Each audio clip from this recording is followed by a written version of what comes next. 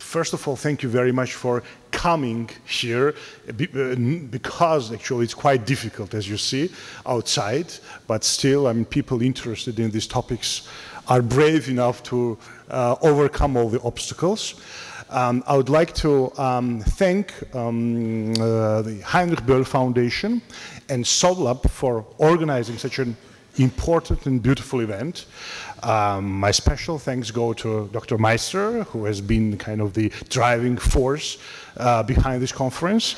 I would like to say a couple of words why I think it's important and why it's important that Ilia State University is also collaborating within the framework of this project.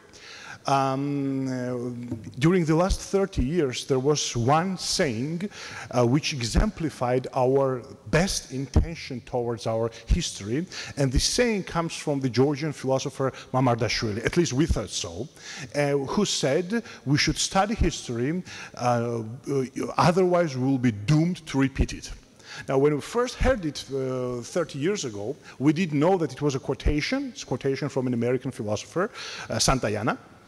But this is not the most important thing. The most important thing is that this saying, in itself a true one, still did not give us the understanding of the whole complexity of our relationship with history. And I mean by that, the problem that we thought, yeah, you should study history, but this history is not immediately given. It is mediated by lots of kind of phenomena which are between us and the history. And these phenomena are very often institutionalized, are very often distorting the picture, and very often are organizing and completely forming, so to say, the field in which we have to move. And not every one of us can spare months or years of time and energy to work on historical issues. And if we cannot, then the picture given us of history is given by the politics of memory or the policies of memory which exist and or very often are not reflected upon. This is a big challenge for the last 30 years in this country. We cannot say that we have sufficiently reflected and discussed the policies and the politics of memory, or as in German one says, the Geschichtspolitik. It's a strange translation actually, because the politics of memory is not really the politics of history. These are two very different things. But I really think that the collaboration with German partners and German institutions is of a great help and support here, because of course every society should deal with its history in its own terms and its own manner, but there is a lot to be learned how Germany worked on its history, the so-called Vergangenheitsbewältigung. It was an exemplary one, exemplary in its success, but also in certain policies which were not so successful. I just want to recall, for example, the policy of re-education, which failed. It was really kind of understood that it failed, and then other policies were pursued. And I think we definitely need such an approach and such a rethinking of our relationship to history, and in collaboration with German institutions and German partners, this could happen. And I'm very glad that this is done in the walls of a university, not just because it's our institution, Ilia State University, but because I think that academic institutions should play a leading role there, of course, together with civil society organizations such as Sovlab, with which we also collaborate very closely. Ilia State University has done some significant work in this area. We have an institute for the study of memory.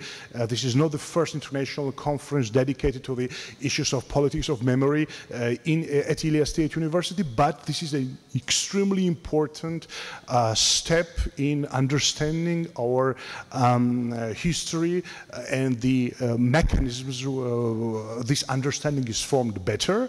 And I would like to thank to all of you, the organizers, but also the participants, the attendees for today. And I would like to wish you a very successful 2 days, successful in terms of discussion and reflection on the problems which are ours and which concern us deeply. Thank you very much.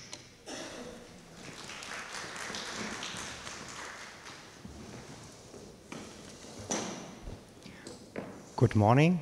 Also warm welcome in the name of the South Caucasus office of the Heinrich Böll Foundation here at Ilia State University. I agree with you. I think Germany has always, since after World War II, or especially in the end of the 1960s, it was the Bilderbuch example, yeah? So the great example how to do this memory politics. But I think we also have to be very careful, because Germans also want to teach often others how to do it right, yeah? And I think it has also become a kind of a ritual that Germany is the leader on rethinking or on memory politics, I think, which is true, but which also needs an ongoing reflection on our own debates, and I think it needs also to be embedded in debates in other regions and countries with their own legacy, with their own history. I think, yes, you can learn a lot of, but I think we need also a reflection on, an ongoing reflection on what memory politics means. And this brings me to today's conference. The South Caucasus office of Heinrich Böll Foundation has a strong track record on dealing with memory politics and the Soviet past. That is one of the key topics we are working on since the opening of the office here in Georgia and in the South Caucasus.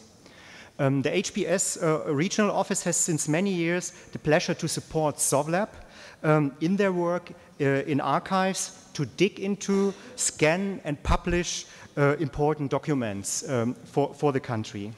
We regularly organize events, lectures, and conferences on the topic, and will do so in future. So this will stay really at the heart of our work in the South Caucasus.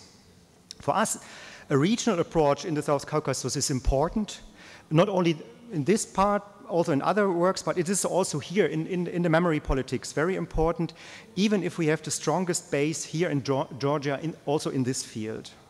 But it will be definitely a key topic which we will work on in Armenia in the next years, especially with my colleague Evia, who is our new Armenia office coordinator. So I'm very happy to have someone who is working on the topic also in our office now, in our branch now in Armenia. Historically, the combination of politics, justice, and memory is relatively new. In the 19th century, which was shaped by a national monumentalistic memory culture, a critical, reflective dealing with the own history of violence would have been impossible. Memory and remembrance was always linked with the political. While in the state understanding of the 17th century, public memory and remembrance practices were not present. This has changed with the French Revolution and its ideas of popular sovereignty. While the peace treaties of the 17th century demanded the forgiveness of all cruelties, the Treaty of Versailles after World War I made clear that Germany and its allies, as the main initiators of the war, are responsible for damage and losses. Since the 19th century, national memory and remembrance culture should demonstrate the heroism of the nation and was part of the identity building of nations and served the legitimization of politics. In the last 3 decades, it has developed a reflexive memory politics in some parts of Europe, which was also dealing with the dark sides of the own histories. Especially the relations between politics and memory has become more attention with the trial against Ratko Mladic in Den Haag and against the leadership of Red Khmer in Cambodia after system change in the context of wars, civil wars, and genocide. And it's great to have with Dr. Lilia Radonic from the Austrian Academy of Science here, someone here who can build the bridges between World War II, communism, and what happened in post-Yugoslav context in the Balkans with regard to our conference topic today. A key question has become how to deal with history of violence. Answers are international trials, truth and reconciliation commissions, up to public memorials who help to remember what happened. After the collapse of the Soviet Union, the newly independent states distanced themselves from the existing version of historical facts and developed a new national interpretation which became also part of nation building and again legitimization of politics. In Georgia, for instance, we have, with the civil war at the end of the Soviet Union, a new chapter in history of violence, which is rarely discussed and reviewed, but impacts today's society and politics much.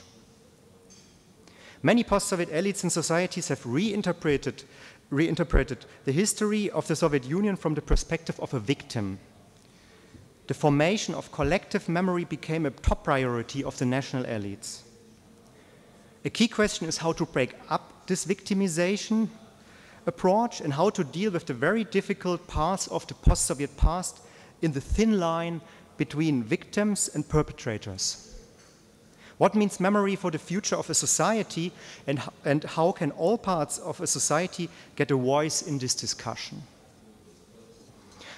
I would like to thank Ilia State University for their great support of this conference. This was very professional and helpful for us. Thank you, Giga, for the support of you and your colleagues, and we are looking forward to more, also in the future. Furthermore, I would like to thank Sovlab for our long-term cooperation and their work. Without these kind of discussions would be impossible here in Tbilisi and in Georgia. But my special thanks goes to my colleague Lilia, who has mainly organized this conference and is working by heart and energy on this topic in our office here in Berlin. So I'm looking forward to the conference and to the discussion of memory politics in the region. Looking forward also to your contributions and yeah, to come in to the discussion on this topic. I would now like to hand over the word to our keynote speaker. I already mentioned Dr. Lilia Radonic from the Institute of Culture, Studies and Theater History at the Austrian Academy of Science. She will speak on the title, Why Memory Politics Matter, Wars on Memory in the Post-Communist and Post-Yugoslav Context. So we will have a lecture, and after this you will have a chance also to ask some questions or to have comments. You want to? Yeah. Again. The topic of my talk, you have already seen on the program, is Why Memory Politics Matter. And first I will say a few words maybe of introduction so that you know where I come from. And please, once again, if I get too quick, someone should point me that the interpreters cannot follow and that I should speak more slowly. Please help me with that so that neither they nor you are suffering with me being too quick, which happens because we are going to speak about the war in former Yugoslavia as well, and sometimes I get too quick about that, so bear with me.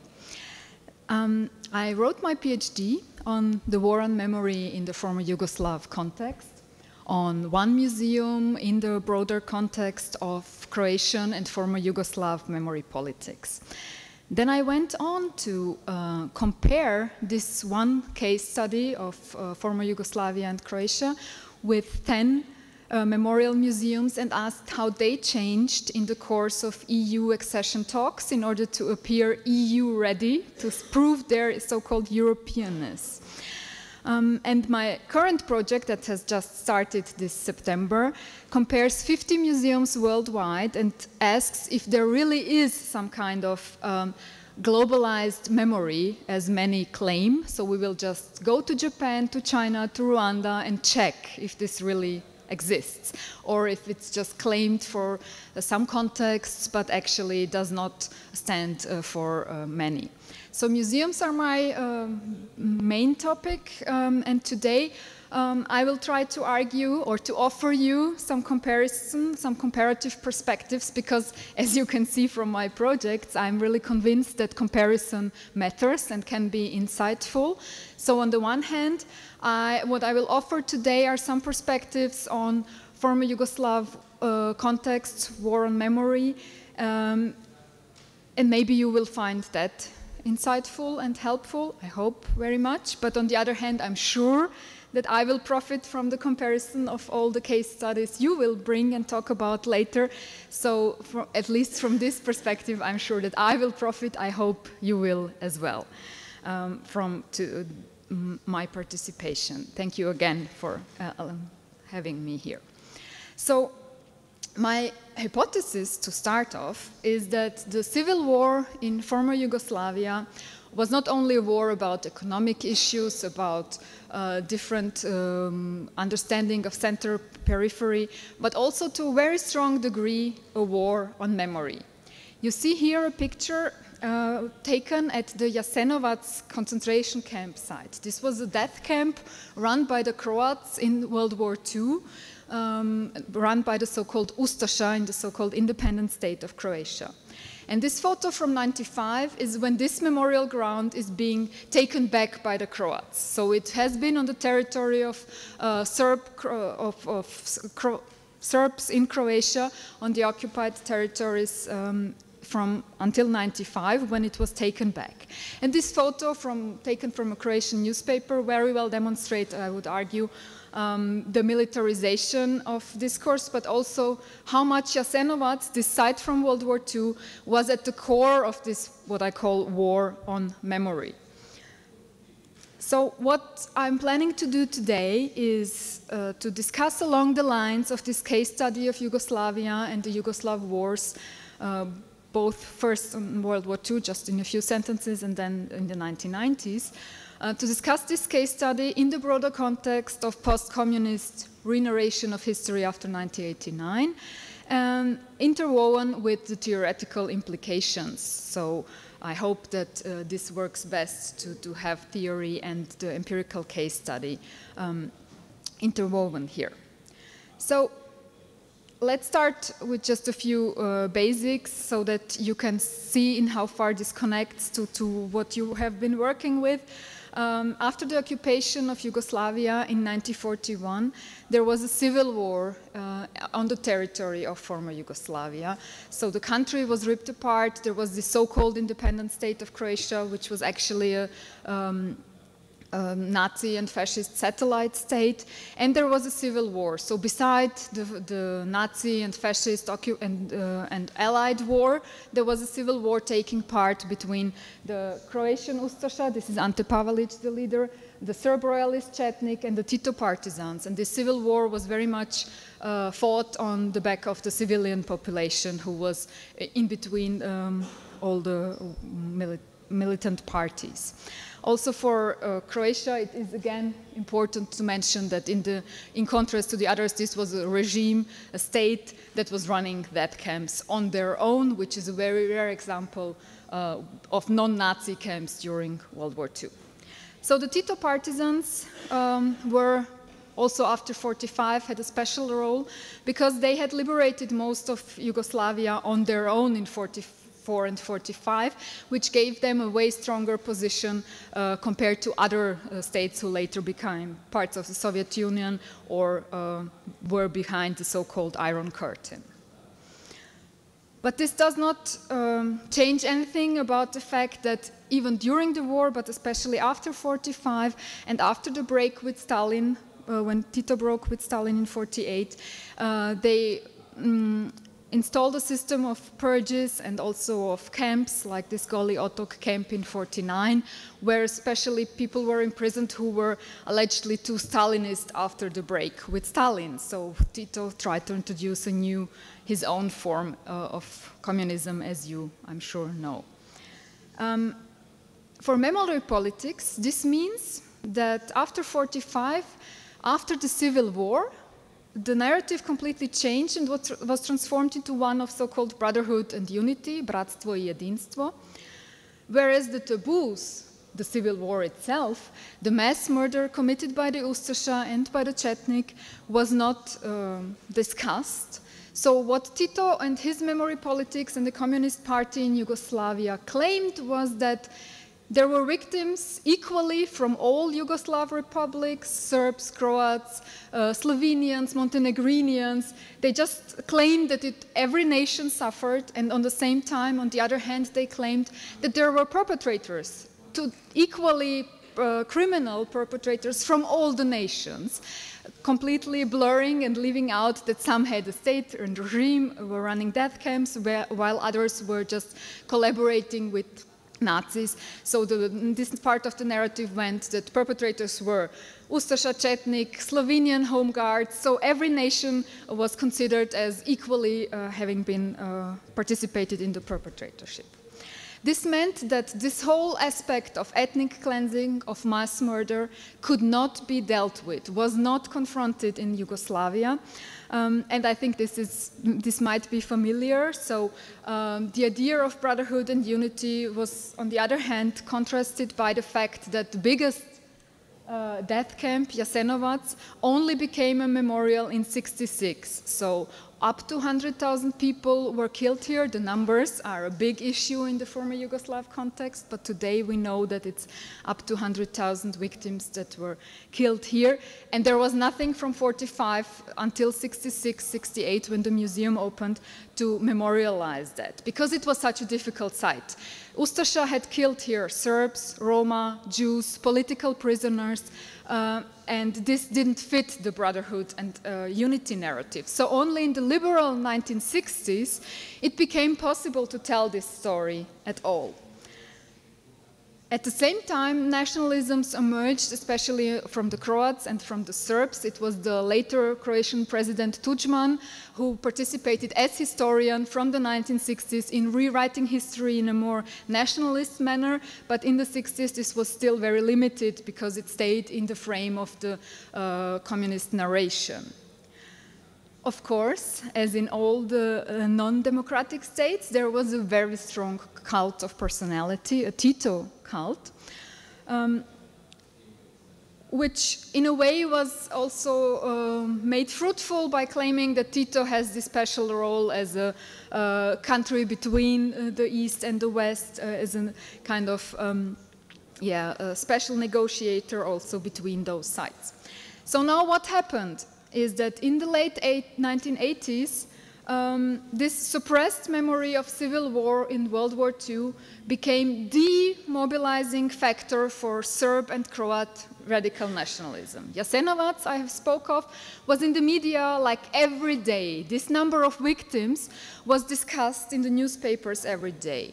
The Serbs were claiming that up to 1 million people were killed there. It was the largest Serb city, but beneath the ground, where the Croats were minimalizing the number of victims, claiming that only a few thousand had been killed there, or Tudjman, the later Croatian president, then claimed that 30 to 40,000 had been killed. So Jasenovac became the symbol of so-called Croat genocidality, the natural tendency to commit genocide, as the Serb side claimed. And this was, during the mobilization for the war, used as an argument that allowed basically everything. So it was like, in order to prevent a second genocide against Serbs, the Serbs argued that they must act, that they must prevent this, and that was the way of legitimizing. Whereas on the other side, the Croats connected the authoritarian ideas with church, the role of the Catholic Church, and with minimalizing the crimes committed by the Croatian Ustasha, and argued then in 1990 that the Ustasha state had been a milestone towards Croatian independence. We have that in Slovakia as well, with the idea that in some parts of the Slovak society that the Tiso regime, the Nazi collaborator regime in World War II, was a milestone on the way to Slovak independence. So the point here that I'm trying to make is that this unconfronted past in the Yugoslav period and the dictated historical narrative of brotherhood and unity that left everything out that might be considered problematic, left out all the gray zones, that this was partially responsible for the war in the 1990s. So this is one way how memory politics is crucial, because if it's asserted in this way, so far away from historiographical research, then it can be used as a bloody mobilizing factor. Okay, now let's have a kind of theoretical reflection following from that. So memory politics is a public construction of the past for identity building purposes.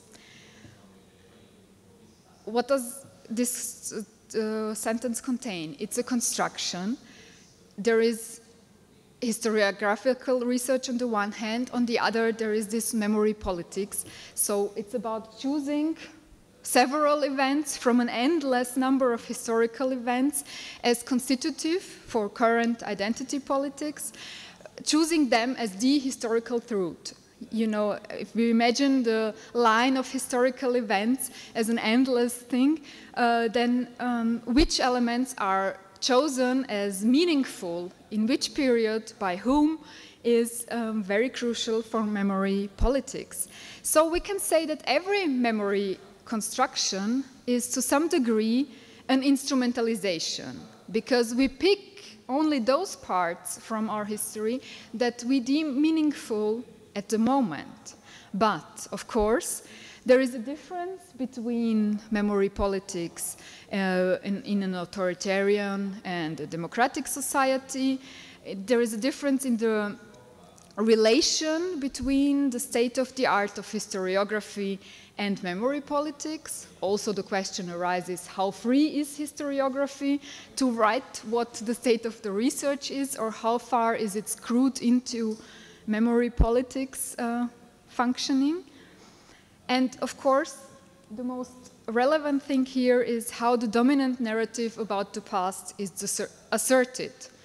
If we assume that state actors have the power to dominate the discourse, it depends on the art of the society and the regime and the state we are in, how this dominant narrative is asserted.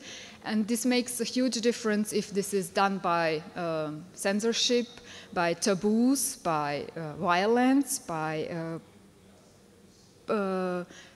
putting opponents into prison, or if it is asserted simply by having more access to media, having more money to finance one's own narrative as the dominant one. We can see currently in Central Europe that this is not clear where we are standing at the moment. Some of you might have followed closely the developments in Poland and Hungary. It's not clear where this is going, because at the moment there is a very authoritarian touch to the developments in those two countries. So we are not speaking only about authoritarian regimes back then, but also about authoritarian tendencies here, where the freedom of media is cut, where democratic checks and balances are cut, and there are memory laws trying to propose what is the right way of dealing with history. So are we dealing with this persecution of opponents, with media censorship, memory laws on the one hand, or is the state authority challenged by plural narratives and allows to be challenged by plural narratives? Are there taboos? Or is there an open discussion of what I like to call the elephant in the room? And you will all know from your own context what your elephant in the room is. And I think this is always there. The thing that is most difficult to discuss, that some choose not to touch upon. So I like this image of the elephant very well. Now, let's speak about some international memory trends since 1989, which had a huge impact on Central European post-communist countries I spoke of, maybe less to the context here, but you can maybe tell me that later on. One idea that started in the US and became very prominent also then in first Western and then also Eastern Europe was the universalization of the Holocaust, which I don't introduce as a kind of normative concept we should follow, but something that obviously took place and we need to deal with that. So the idea that the Holocaust is a negative icon of our era, that there is a moral imperative to respect human rights, that it's not enough not to be a perpetrator, but that we also have a responsibility to prevent crimes as something being discussed, especially after the year 2000, as a new development. The Holocaust has become a container or a bridging metaphor for the memory of different victims who then claim to be, for example, the new Jews of today, as I will show later in the Yugoslav and post-Yugoslav context. Important for me, as I said, who works on museums, is that also this went hand in hand with the change in focus from heroes and martyrs to victims. And then it depends if the victim here is portrayed in a collective way of collective victimhood or as individual victims. Both tendencies exist and are present today. In Europe, this first has had an impact leading to something Tony Judd has called the Europeanization of the Holocaust, meaning that Holocaust was understood as a negative founding myth of post-1945 Europe. The idea was that the European Union is lacking an identity, a founding narrative, and so it was claimed that a better Europe was constructed on the crematoria of Auschwitz. Which I found very problematic because, of course, in a way, it's also making sense out of the Holocaust, claiming that at least many people died, but we built a new Europe on the crematoria of Auschwitz. And also, this went hand in hand with the claim that we must prevent a new Auschwitz in Kosovo, for example.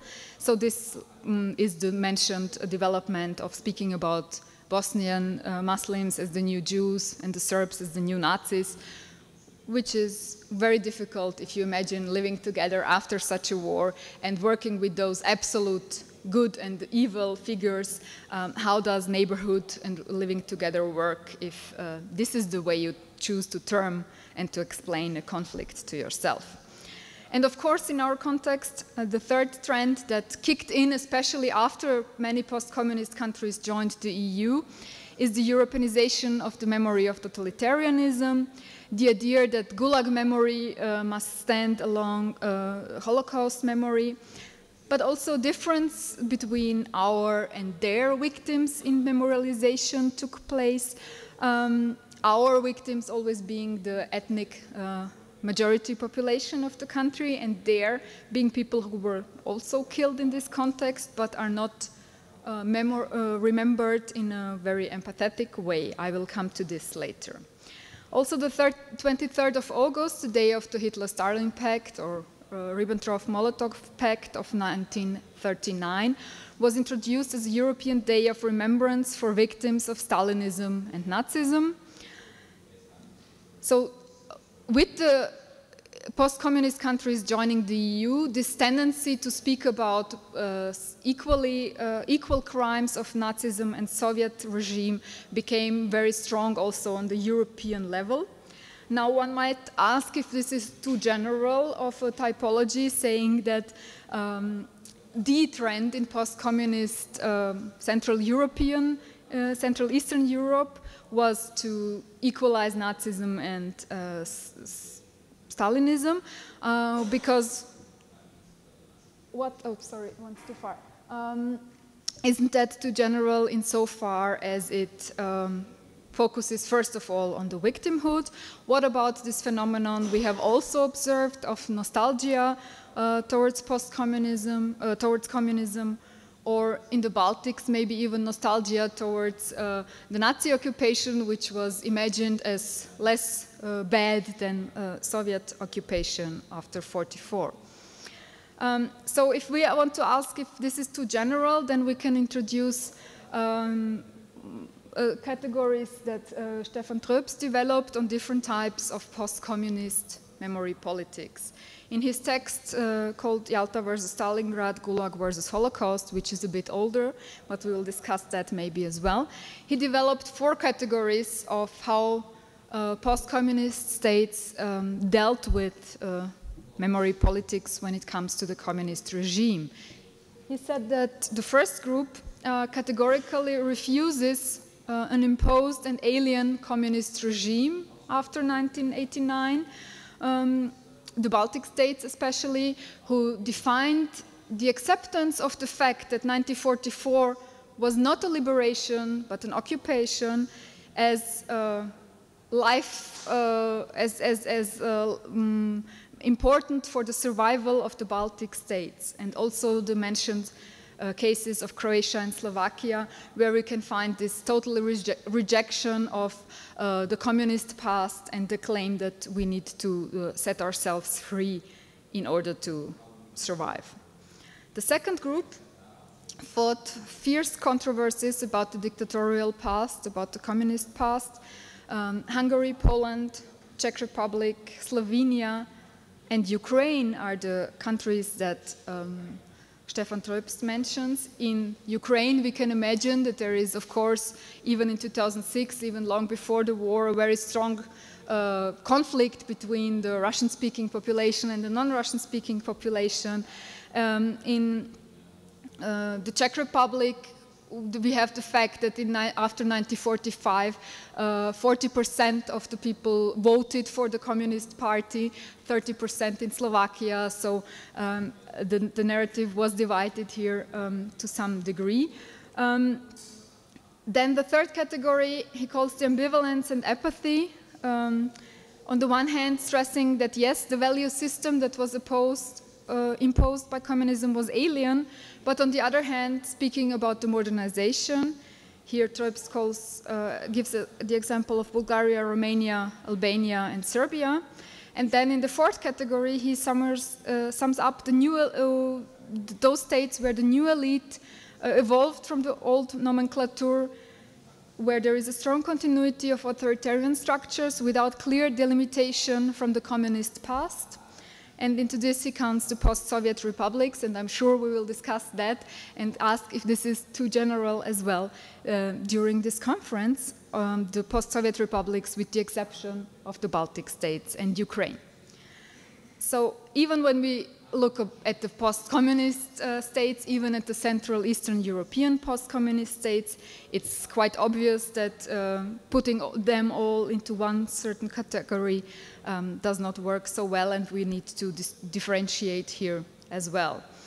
For the post-communist renarration of history after 1998, this means several things. Glovačka Grajpe, whose text I find very useful, has stressed that not only the memory of communism, but the whole spectrum of phenomena regarding social memory and memory politics that occurred in Eastern Europe after the beginning of the political and social transformation must be called post-communist memory. So it's not about only how we confront the communist past, but it's first of all a search for elements in history of the nation that can establish the basis for a new identity appropriate for the post-communist era, which is what I already spoke about earlier on, that every renarration of history, every memory politics we choose is a kind of instrumentalization for today's purposes. She goes on to argue that it's also about restoring the memory of people and events that could not be commemorated during communist times, which is, of course, dealing with the former autonomous states in the interwar era that were depicted as evil in the communist narration, or crimes committed in World War II that were too ethnic, too Jewish, too Roma to matter in the narrative. And third, she speaks about the still fresh memory of communism itself, of course, the interpretation of the circumstances under which the entire system was established and functioned, of individual events and changes in the lists of good and bad characters in narratives of the immediate past. So when we say post-communist, this means all of that, and not only how to deal with the communist past. We might argue that Hungary and Poland, whom I mentioned as examples earlier on, are in a way an avant-garde of stopping being post-communist, because they are now being an example for Central and Western Europe in this new trend to create movements instead of parties, and so on and so forth. So maybe here there is a development that cannot be explained as post-communist only. Now, the new thing after 1989, 1990, can be summed up with certain terms. Let's say that first, what was introduced after 1989, 1990 was a pluralization. Of course, tabooed narratives were possible. The museums of Soviet occupation opened in Latvia and Lithuania, 92, 93, very early. Also, other tabooed issues during the Soviet and socialist period were now possible to remember. For example, at Theresienstadt, the big political prison, but also ghetto, it was not possible during the communist era to have a ghetto museum. Although many Jews were killed there, only after 91 it was possible to introduce this museum. It was planned in the liberal 60s, but then after the so-called normalization policy crushed in Czechoslovakia, the project was stopped. Also, I would like to introduce here a term that I find very useful. This is the term negative memory, meaning memory of the crimes not suffered by one's own collective, but committed by one's own community. For example, in this regard, in Terezin, in the Czech Republic, the expulsion of Germans committed by the Czech was exhibited from 95 on.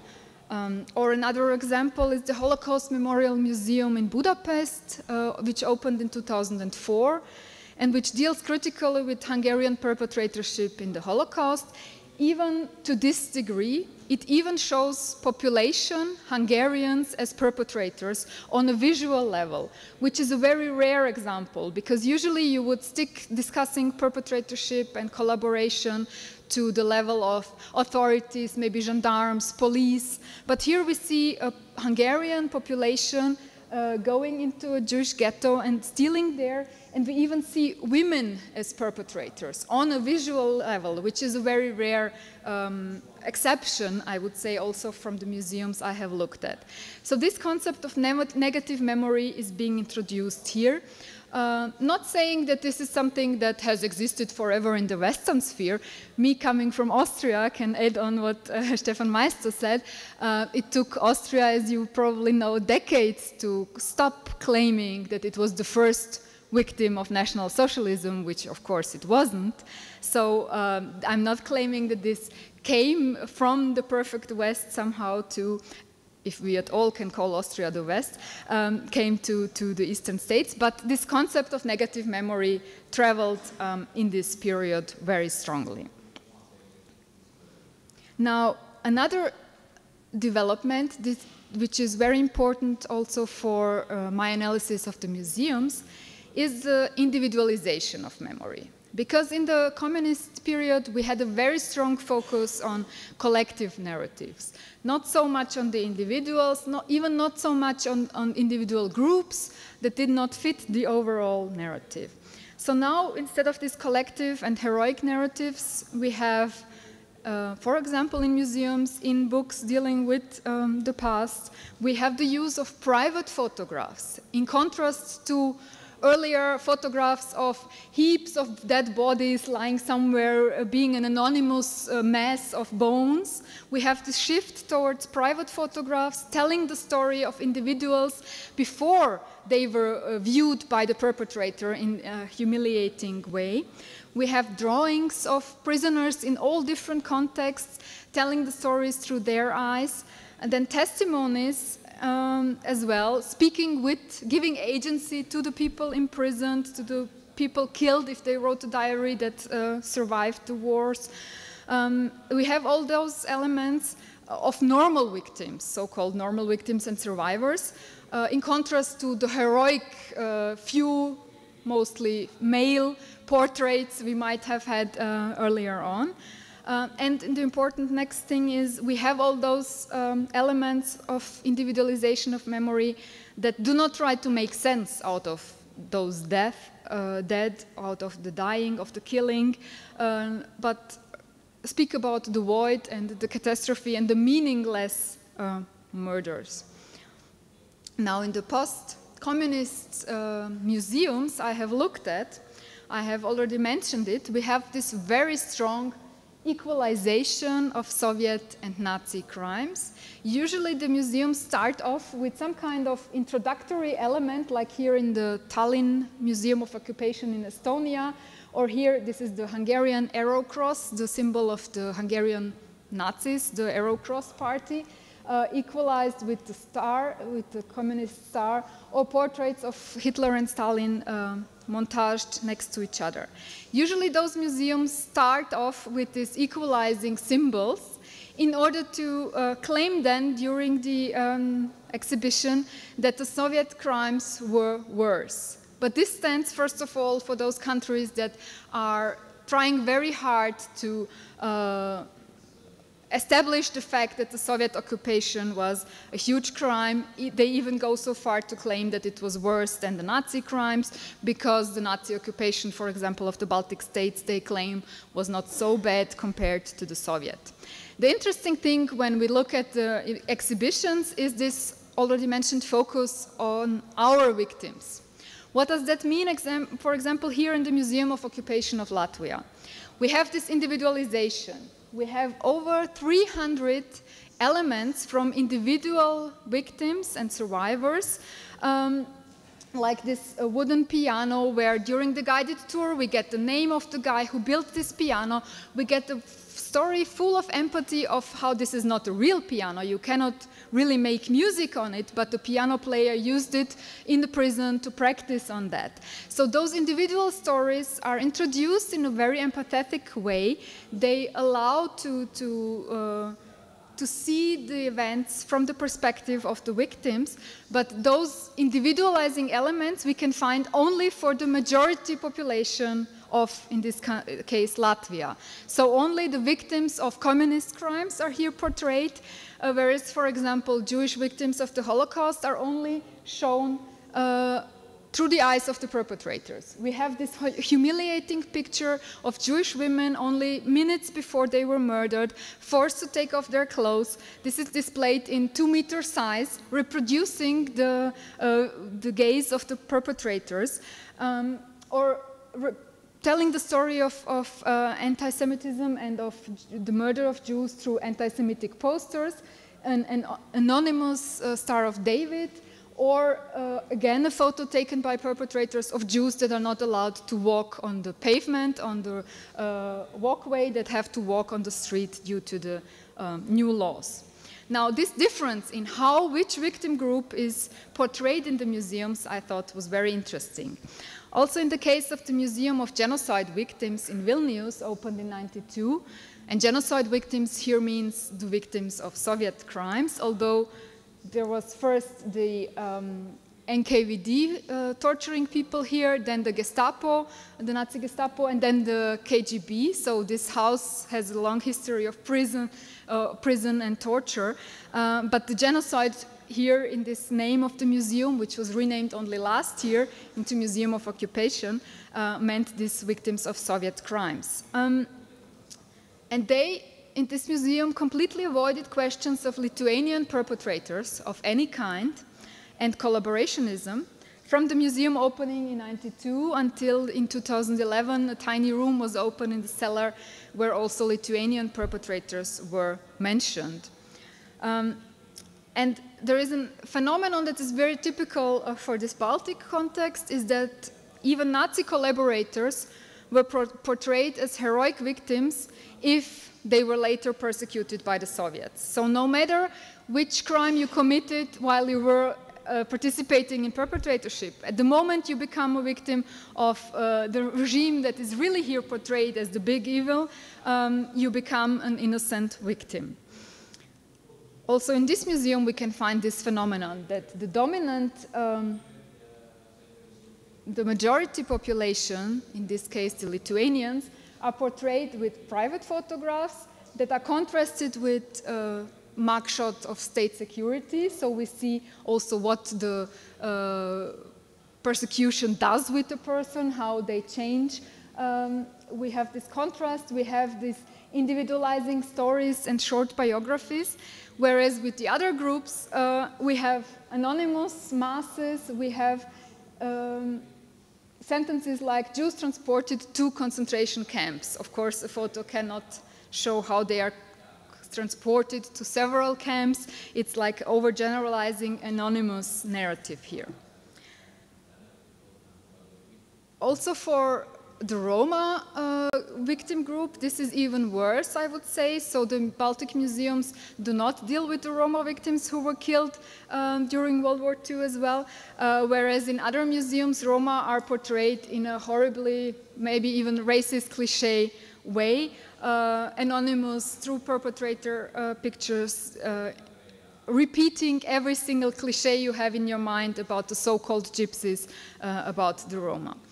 So let me return back to former Yugoslavia in the last part of my presentation, because we were now speaking of renarration of history in the so-called, let's say, usual, common, normal, former post-communist context. But what happens to memory when there is a literal war on memory, as in the case of former Yugoslavia? You still remember this picture?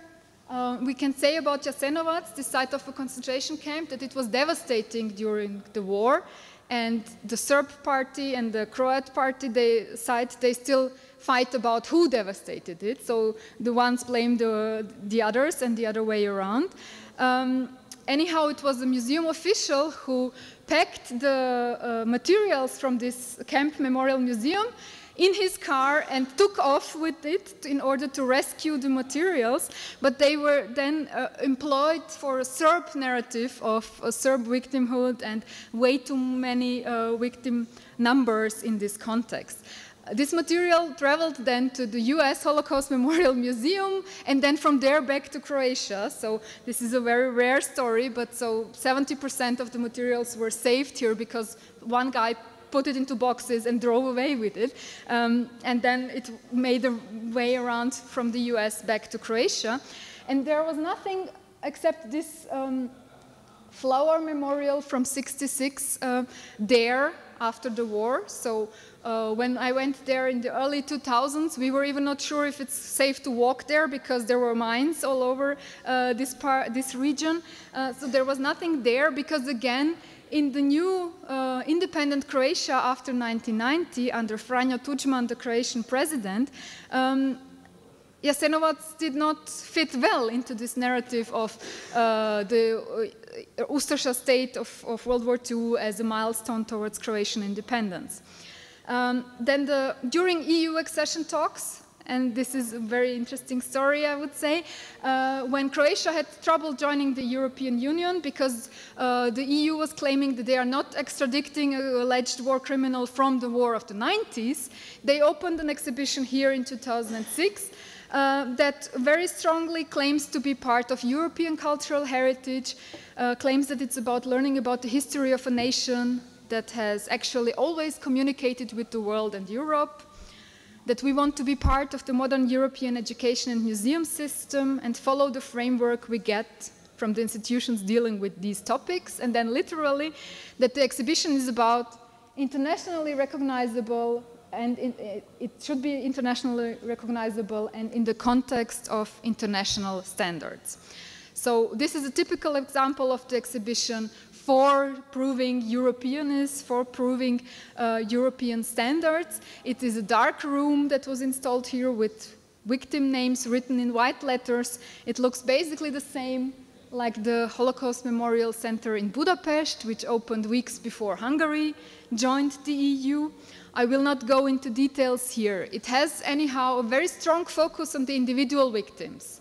I think this is a crucial part of how to tell the story, but if it's the only part, then very much is missing.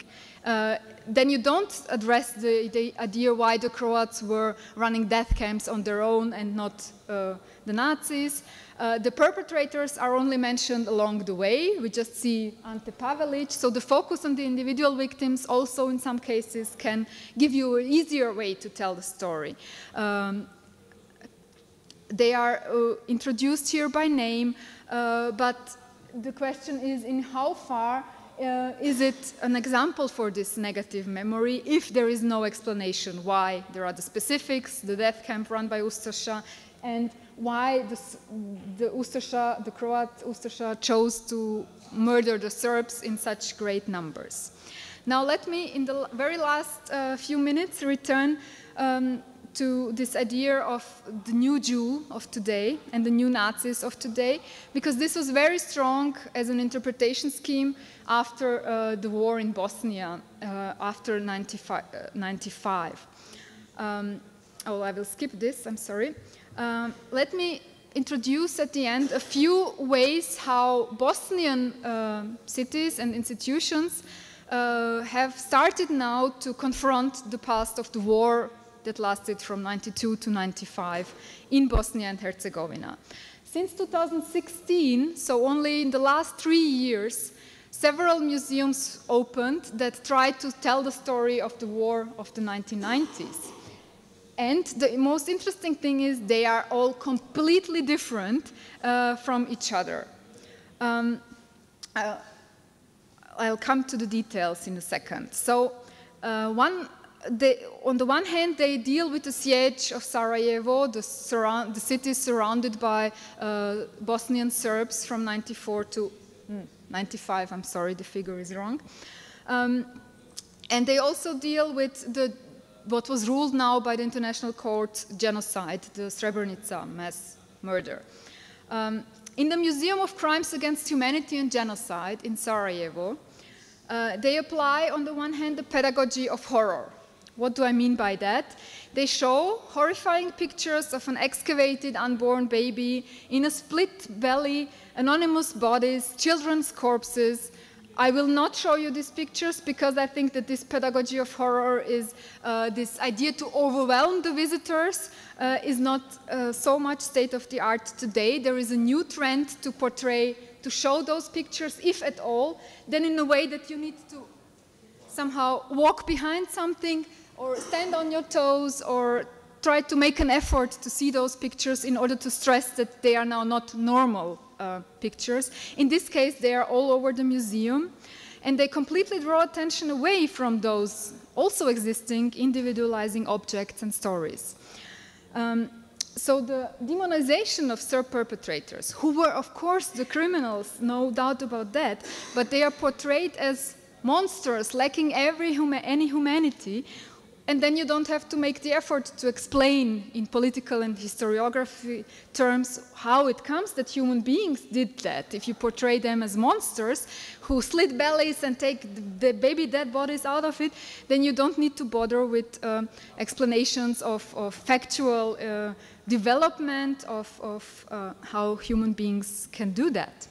The other thing they do in this museum is that they say that in the first exhibit we have, they claim that the crimes committed in Prijedor, a town of Bosnia, it was the first time since the 1939 Nazi decree for Polish Jews to wear white armbands with the blue Star of David, that members of an ethnic or religious group were to be marked for extermination in this way. So the first exhibit you have in this museum claims, look, they, the Serbs, did to us what the Nazis did to the Jews.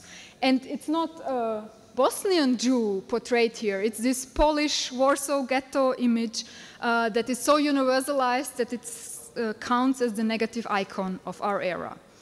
My second out of 3 examples is the War Childhood Museum in Sarajevo. It takes a completely different approach.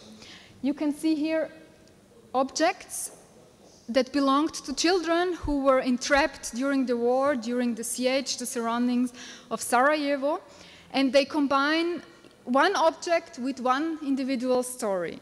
Like in this case of this metal plate, they say, this boy says, one of my favorite rituals during the war was making ice cream. I would sometimes receive cocoa or powdered juice in humanitarian aid. I would mix these powders with water in this little metal tray and place it in the fridge, if there was electricity. When it was not shelling, when they were not bombing us, it means, I would enjoy my ice cream on our apartment's balcony for hours on end.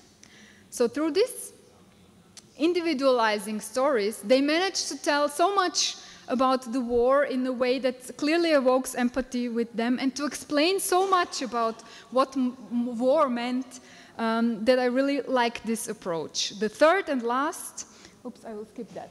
The third and last example deals with Srebrenica in '95, where, as you all know, about 8,000 Bosnian Muslim men were murdered by the Bosnian Serbs.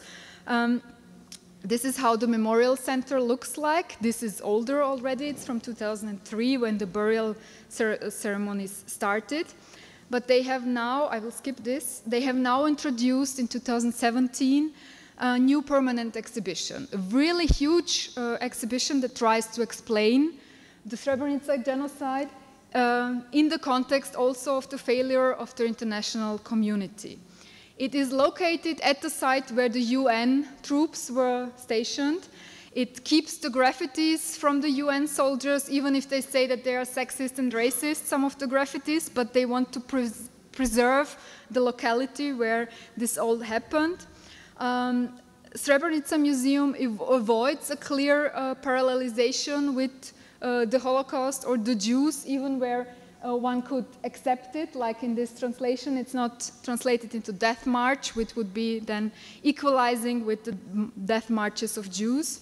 And the individualization of the victim is very strong. So you get the story of certain people, they accompany you from room to room, and you learn what happened to this particular family, to this particular boy in this case, and his mother who was looking for him.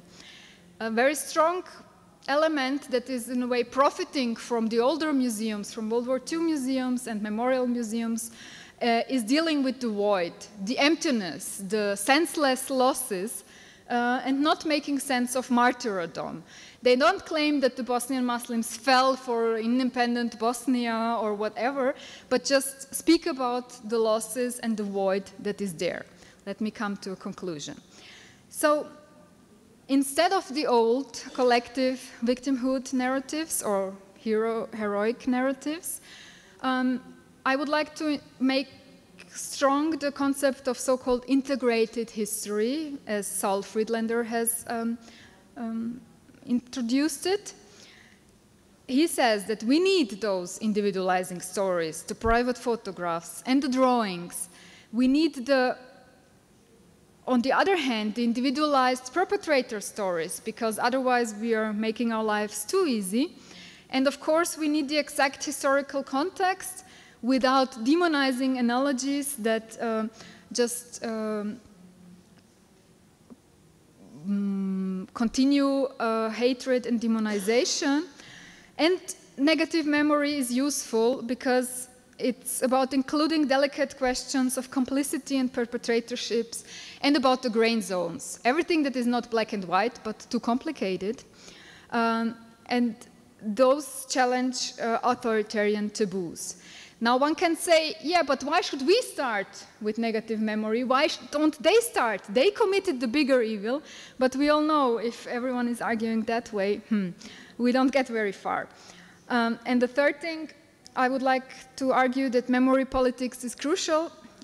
It's sometimes deadly. Memory politics means both using memory for mobilization for a war, but it also means criticizing the dominant narrative, opposing it, trying to introduce a new or even maybe only a pluralist way of reading gray zones and delicate questions. But it's on us individually to choose which form we want, the one that goes for the gray zones and for the difficult questions. Of course, taking into consideration that we are not always free to choose, because if the restrictions are too strong, then it might even be dangerous, if not only complicated. Thank you very much.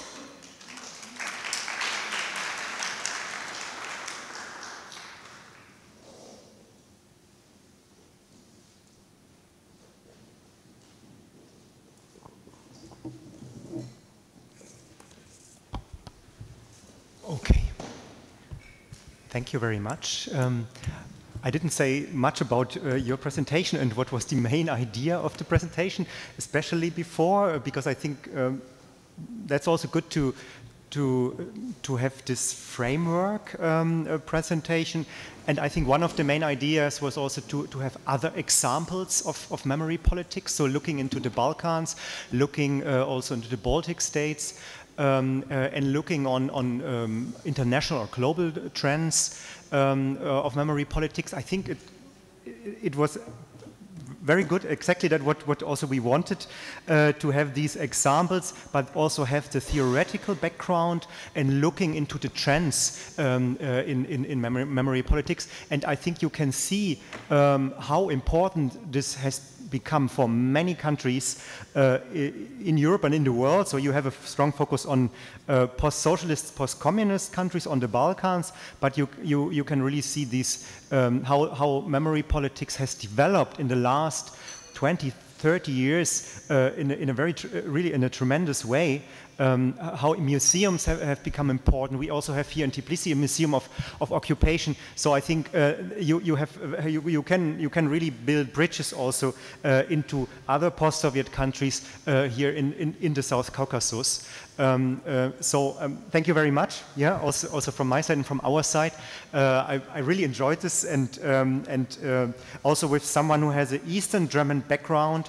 I just have to mention this on a personal note, this pedagogy of horror, I think, was very typical in dealing also in Eastern Germany with concentration camps.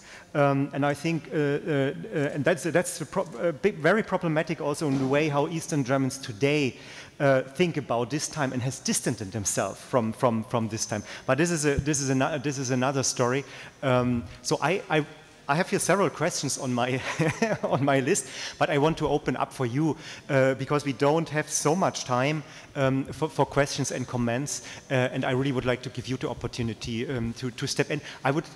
Maybe I collect, if this is possible, like 3 or 4, and then you will respond. I think you are the first. We have a microphone. Yeah, introduce yourself, very short. Yeah, thank you for your talk. My name is Tim Brzezinski from the University of Potsdam. My question is about your theoretical concept. So you were focusing a lot on the institutional side of memory in museums, but you also touch upon the idea that there are several levels to memory, like the social, individual, historiography, state-sponsored. So what happened? Isn't what happened during the break of Yugoslavia more of a shift of memory than a rewriting? So because these social memories have always been passed on from generation to generation, from family to family, so from family to family. Is it not that the social memory then became the established memory instead of that it's a rewriting as it happened under Stalin when it was clearly a top-down thing? I hope my question is clear now. Thank you.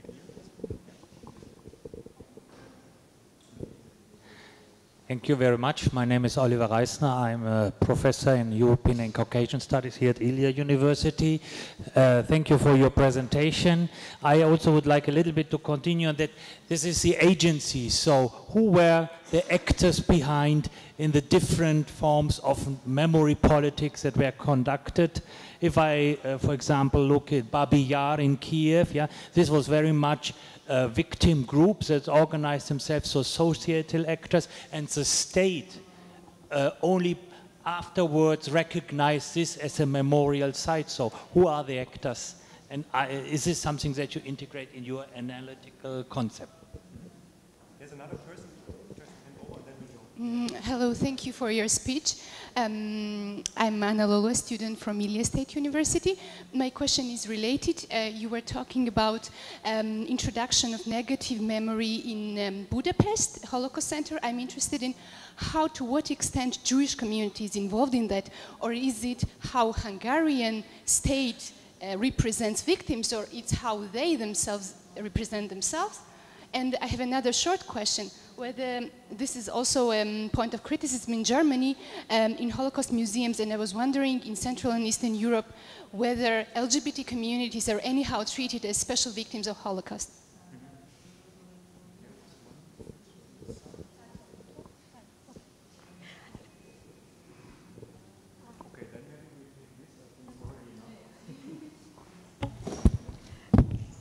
Thank you very much. So about the agents of memory, I must say that I'm very comfortable with this issue because on paper, at least, I'm a political scientist, so it's all about hegemony and agents of memory. It did not show up here so well because I was trying to bring too much maybe into that. The top-down or bottom-up level of memory politics you asked about. Well, the two questions are very connected, so maybe I can just link them. The interesting thing, for example, let's say in the Yugoslav case study, is that the survivor groups, the victim groups, were trying to organize some kind of memorialization in Yugoslavia very early, but they were not successful. So there were these very engaged victim groups, but they met basically with 50 people at the Jasenovac site, and nothing happened until politics got so liberalized in the 1960s that the Communist Party allowed for their voice to be heard. So in a way, it depends on the current state of the regime in non-democratic societies, if those victim groups are given a voice at all or not.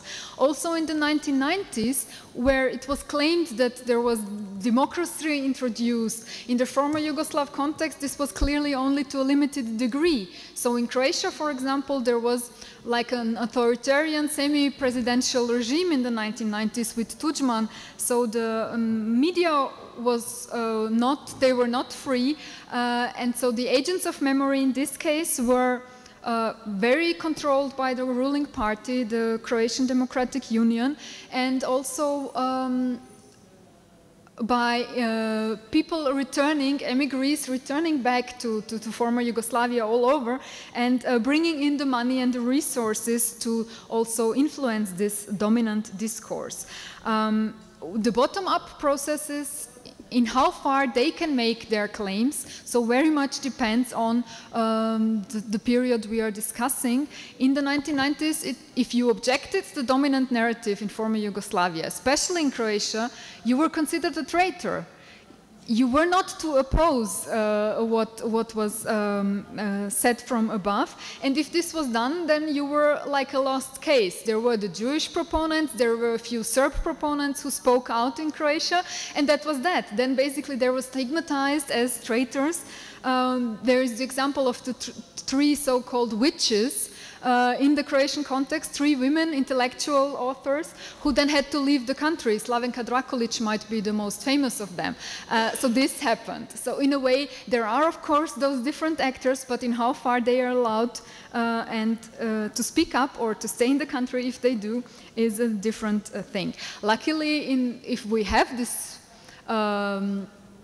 let's say, free debate to some degree, then the state has to stand and bear with the fact that its dominant narrative is being challenged. Of course, through the focus on the memorial museums that are in most cases state-run, I have this clear focus on this memory politics state level. On the negative memory in Budapest, thank you very much. This is so striking because the one example I brought about dealing with Hungarian perpetratorship is in a country that is today one of the forerunners of historical revisionism, of not dealing with Hungarian perpetratorship anymore. In this case, it was Viktor Orban who initiated that there should be a museum because the so-called House of Terror, the nationalist revisionist project in Hungary, was so heavily criticized. So Orban's own museum was heavily criticized, and in a way he said, okay, so let's have a Holocaust museum for the international audience.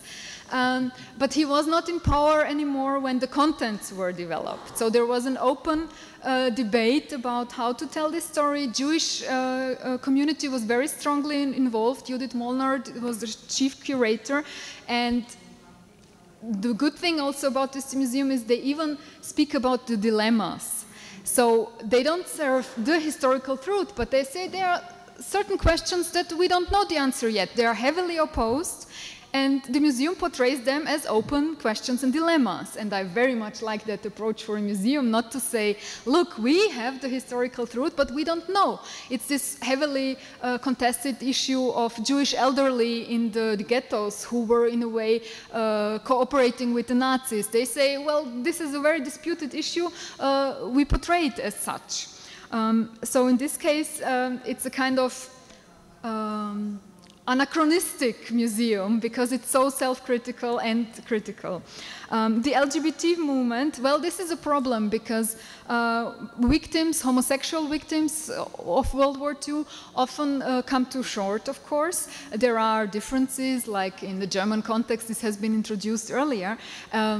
In the former Yugoslav case, everything is about ethnics and religion and nationality. So all those victims that don't fit into this pattern, like also prostitutes, people who were persecuted as asocial, but also homosexuals, they don't have a place in that because it's not fruitful for creating one's own identity to deal with them. So they are in a way neglected. So this is a very important point, but it's a void you actually mention, I would say. Yeah.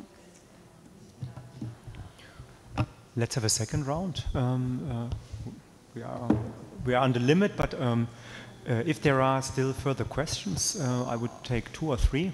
Also in Georgian, I have the headphones. Yeah, so we have the headphones. Yeah, we pay for translation. Yeah, so. Hi, Nino Samkharadze from Tbilisi State University, PhD student. First of all, thank you, very engaging comparison in terms of reviewing memory politics. But I had the question, since you mentioned that you're a political scientist, maybe you have observed somehow, is all those representations in each of the regions you reviewed a product of the national mood or vice versa? How do they represent themselves within the societal moods, approaches? How do they impact, or which is the dominant? I mean, representation itself or the national demand to say so? Thank you.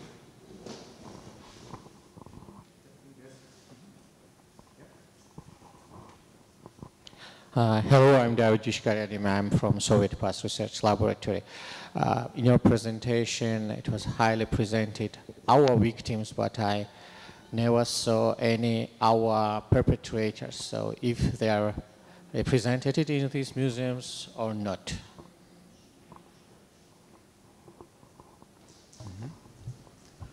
Any further question? Because then I would add one question. You remember you mentioned the Croatian case and also Hungary in the process of European accession process, and that both elites or countries wanted to be European and also in this field European, whatever it means, yeah, or modern, or yeah. What did this mean for the internal debates in those countries? And was it not in the end artificial? So if you look now to the Croatian government, for instance, leadership, which is a very nationalistic one, I think this is not up to date in terms of Europeanization, yeah, of memory politics. So what effect it had in the end, that in the process of accession there was this change of the discourse, but not really inherited into the society and into the political discourse? Thank you very much. There's one more question. Oh. This is the last question we take, and then we go, yeah. It's okay, yeah? I'm wondering about the process of memorialization from grassroots level. I mean, is there any examples of putting memorials based on very smaller community, like maybe smaller village as some kind of local monuments dedicated to victims of repression? It doesn't matter which one, from occupation or Nazi, but this is the initiative which has come from the villagers. like this. Okay, thank you very much. What comes first was the first question, the national context or the museum representation, what is producing what, if I understood that correctly, yeah. Well, for the museums, I have looked at my criterion, because it was all in this period of EU accession talks, was to pick museums where state guests would be brought to, so they are very canonized museums. But in some cases, like in the case of the Museum of Occupation in Tallinn, it was not so from the beginning. So this was a privately funded museum that was financed by an Estonian diaspora woman who came in and said, we need this Museum of Occupation. And her foundation raised it in a period where it was not so clear in Estonia that this is where they are going. But soon it became state founding in a way. So here maybe the exile pushed first to have this narrative of Soviet occupation, and the dominant narrative in the country followed a bit later, but it did follow up with that. So there are such examples. Of course, there are many grassroots memorialization initiatives, which I did not take into account in this project, but here I would say in most cases it's the national identity construction that comes first. The Minister of Culture in Jasenovac appoints a director for Jasenovac to run it in a way that will benefit the country for its communication towards domestic audience, but also towards international audience. Let's, when I'm here, connect that with your question, because it fits very well about the Europeanization also, because it's not only the national level, but it's closely connected with international tendencies, of course. Now we can ask, as you did, in how far is this fruitful, or is it just maybe a lip service for the EU? Is it superficial? Well, in the Hungarian case, I would say no matter what the external purpose was, to signal something to the EU a few weeks before Hungary joined the EU, the effect was enormous, because this self-critically dealing with Hungarian perpetratorship, it was there, and school children visited it. Like school classes went there, and then it stops mattering for what purpose it was installed, because if it is visited by people who then are confronted with this self-critical narrative, then it doesn't matter. So it was also state-funded, and it challenges the dominant narrative. So if it's a signal for the outside, meant as a lip service, but then it works, then this is good. In Jasenovac in Croatia, it's difficult because it's not getting so much visitors at the moment. This is a problem that has to do with what you spoke of, the dominant far-right governing party in Croatia, the Croatian Democratic Union, because they are in a way not developing a historical revisionist narrative in the open, but they are welcoming it very strongly. So it's like playing with revisionism, with denial of Ustasha crimes, inviting people who do that to do it instead of the government, and so on and so forth. And this has severe consequences, so the sites are not visited. You asked about if there, was it you? Yeah, if it's only about our victims or also about our perpetrators. This is very different from museum to museum. We have this Hungarian case where the population is portrayed as perpetrators. We have some Baltic cases, like in Latvia, in the Museum of Occupation, they deal with Latvian perpetrators both in the communist regime and in the Nazi regime. But sometimes they explain why this was somehow understandable.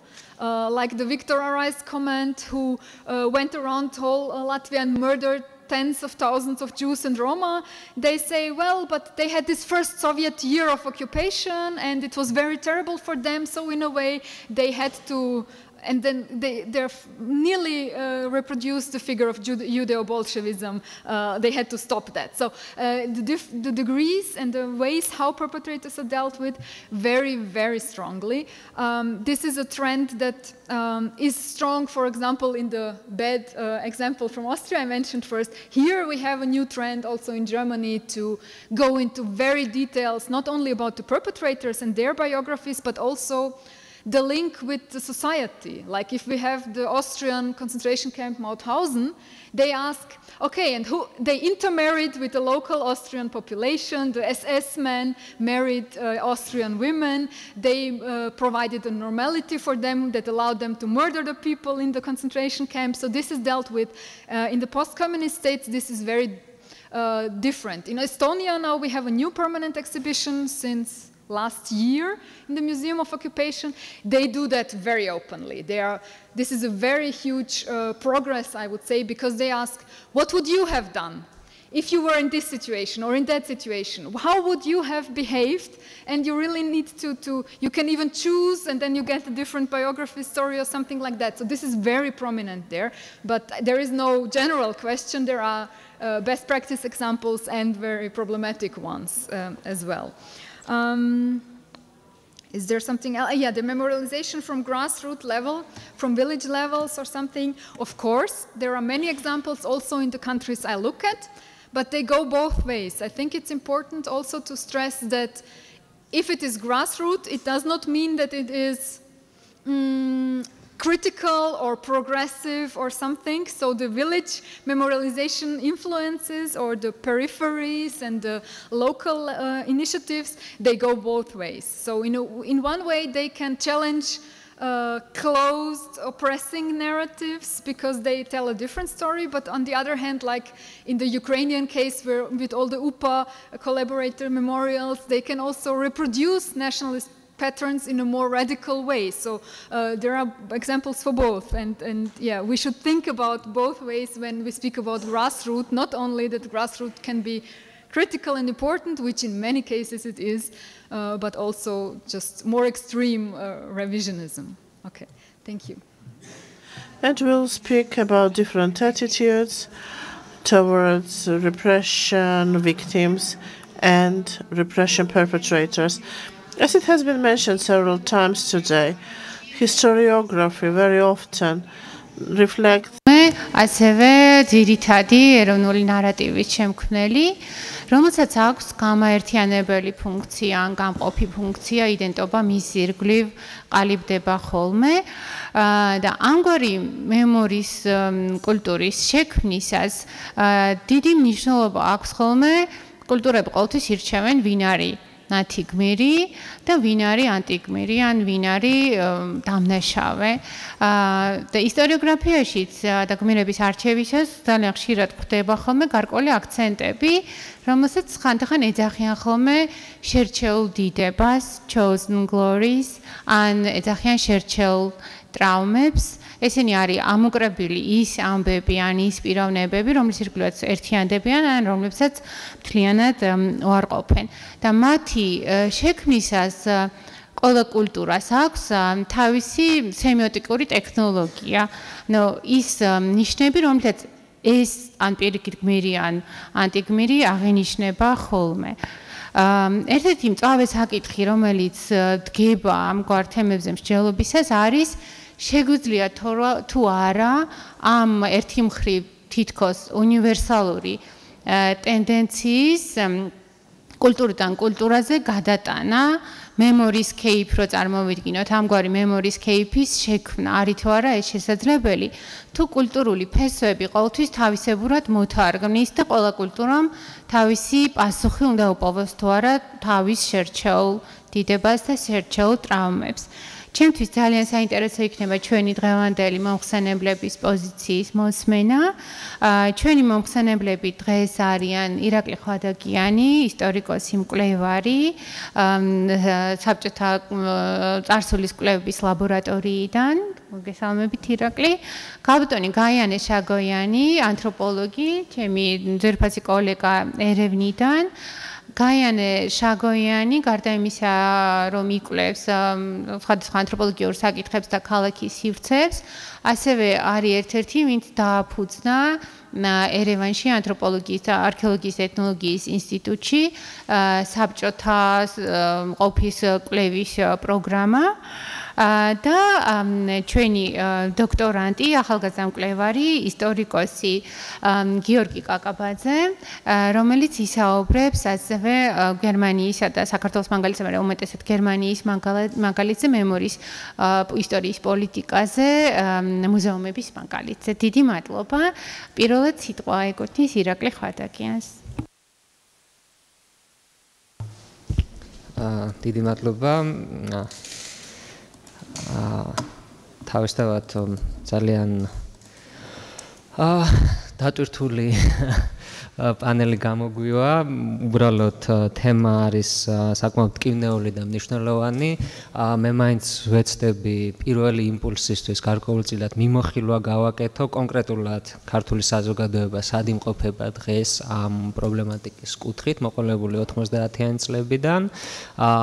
თავისთავად ამ მიმოხილვის უკან დგას უფრო მეტი სკეპტიციზმი და თვითკრიტიკულობა, გამომდინარე იქედან, რომ მიმდინარე წლის განმავლობაში ჩვენს ორგანიზაციას ჰქონდა საკმაოდ საინტერესო მაგალითი, როდესაც ჩვენ შევუერთდით საერთაშორისო ასე ვთქვათ ინიციატივას უკანასკნელი მისამართის, რაც გულისხმობს ტოტალიტარიზმის მსხვერპლთა სახელების დაბრუნებას მათი ასე ვთქვათ უკანასკნელი მისამართის მონიშნას ქალაქში, როგორც ვთქვათ მემორიალური ხსოვნის ნიშნის, ასევე საგანმანათლებლო რესურსად გადაქცევის და საკმაოდ დიდი სკანდალი მოყვა ერთ-ერთი მსგავსი ნიშნის გამოჩენას, რომელიც ეკუთვნოდა თვითონ რეჟიმის წარმომადგენელს, ვინც შემდეგ გახდა საკუთარი სახელმწიფოს ტოტალიტარული ტიპის წმენდის მსხვერპლი. ანუ იყო საკმაოდ დიდი უკმაყოფილება საზოგადოებაში, რომ თქვენ ცდილობთ ისტორიის გადაწერას, თქვენ ოკუპანტს უხსნით მემორიალურ დაფას. ესეთი ფორმა მიიღო. ნუ უბრალოდ ეს ხო გარკვეულწილად ცივი შხაპი ჩვენთვისაც. უკვე მე-10 წელია მიმართულებით მუშაობ და თუ კი გქონდა რაღაც ილუზიები, რომ რაღაც შეიცვალა გარკვეულწილად, ნაბიჯები გადაიდგა წინ, პრინციპში ჩანს, რომ ჩვენ ისევ ჩვენს ასე ვთქვათ ბუშტში, ბაბლში ვიმყოფებით და საზოგადოებრივი დისკუსიის კუთხით პრაქტიკულად ჯერჯერობით ფუნდამენტური წინსვლა ამ მიმართულებით არ გვაქვს. რა არის ამის მიზეზი? ვეცდები გარკვეულწილად მიმოხილვა შემოგთავაზოთ. თავისთავად ეს არის სუბიექტური ხედვა ჩემი როგორც კვლევრის და იმედი მაქვს, რომ დისკუსიისთვის ბევრი ასე ვთქვათ შეკითხვა გამოიკვეთება. პირველ ნაწილში ჩვენი ასე ვთქვათ დღევანდელი კონფერენციის ძალიან მნიშვნელოვანი მაგალითები და მიმოხილვები იყო თუ რამდენად ახლოს არის ეს წარსული არ დამთავრებულა დღესაც ზემოქმედებს ჩვენზე, თუმცა არის თავისთავად სხვადასხვა დამოკიდებულება საზოგადოების მხრიდან. ჩვენთან გვაქვს გარკვეულწილად ესეთ გაორებული გრძნობები. ერთი მხრივ ეს არის ძალიან ახლოს ჩემი მშობლების თაობის უშუალო გამოცდილება, საბჭოთა სახელმწიფოს მოქალაქეობა და მის ნაწილად ყოფნა, თუმცა ზოგად დონეზე ეს აღიქმება როგორც შორეული ზღაპარი.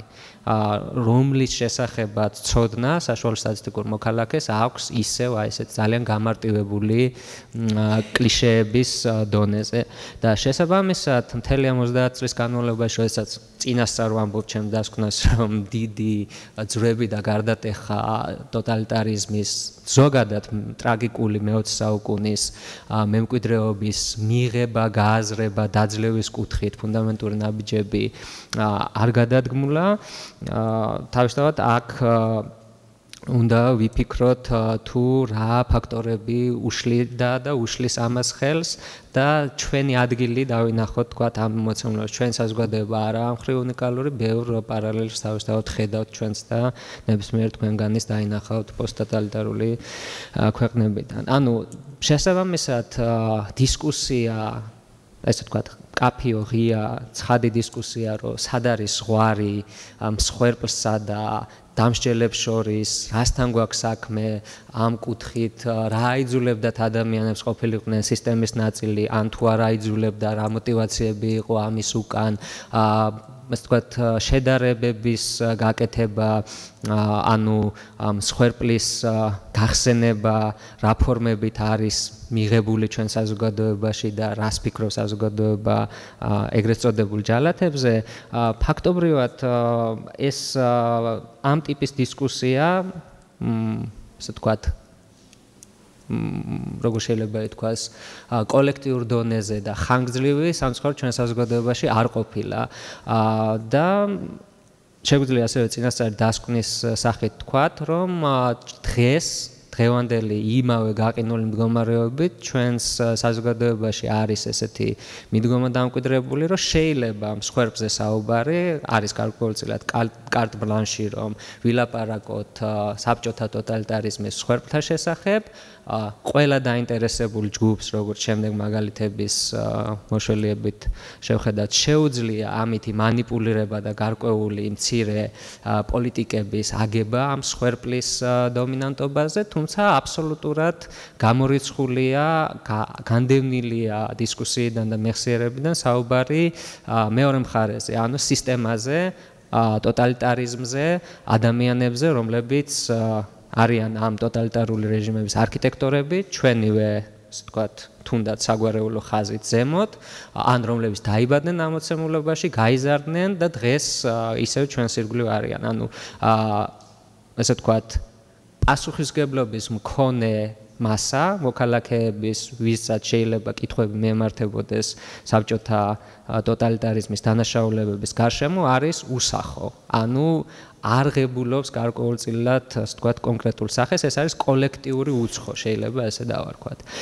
რა არის ამისი მიზეზები? ძალიან მოკლედ შეიძლება გარკვეულწილად ჰიპოთეზები შემოგთავაზოთ. პირველ რიგში ის, რომ განსხვავებით, ვთქვათ, ცენტრალური და აღმოსავლეთ ევროპის ქვეყნებისგან, რაც გამოარჩევს პოსტსაბჭოთა ქვეყნებს, ეს თავისთავად არ არის ძალიან დიდი რაღაც სიღრმისეული დასკვნა, ეს არის ხანგრძლივობა, ანუ ტოტალიტარული რეჟიმი აქ იარსება გაცილებით დიდხანს და ეს იყო ერთი ფორმაცია და არ იყო გარკვეულწილად თუნდაც ორ სხვადასხვა ტოტალიტარულ რეჟიმს შორის ცვლილებების და ტრანზიციის გამოცდილება, ეს არის თითქმის სამი თაობა, რომელიც ამოცემულობაში გაიზარდა და ეს იყო საკმაოდ დიდი დრო რეჟიმისთვის, რომ განეხორციელებინა საკმაოდ კარგად დაგეგმილი პოლიტიკა მეხსიერების ტრანსფორმაციის, ისტორიის გადაწერის, მიუღებელი ვერსიების განდევნის, წყაროების დაბლოკვის, ასე შემდეგ.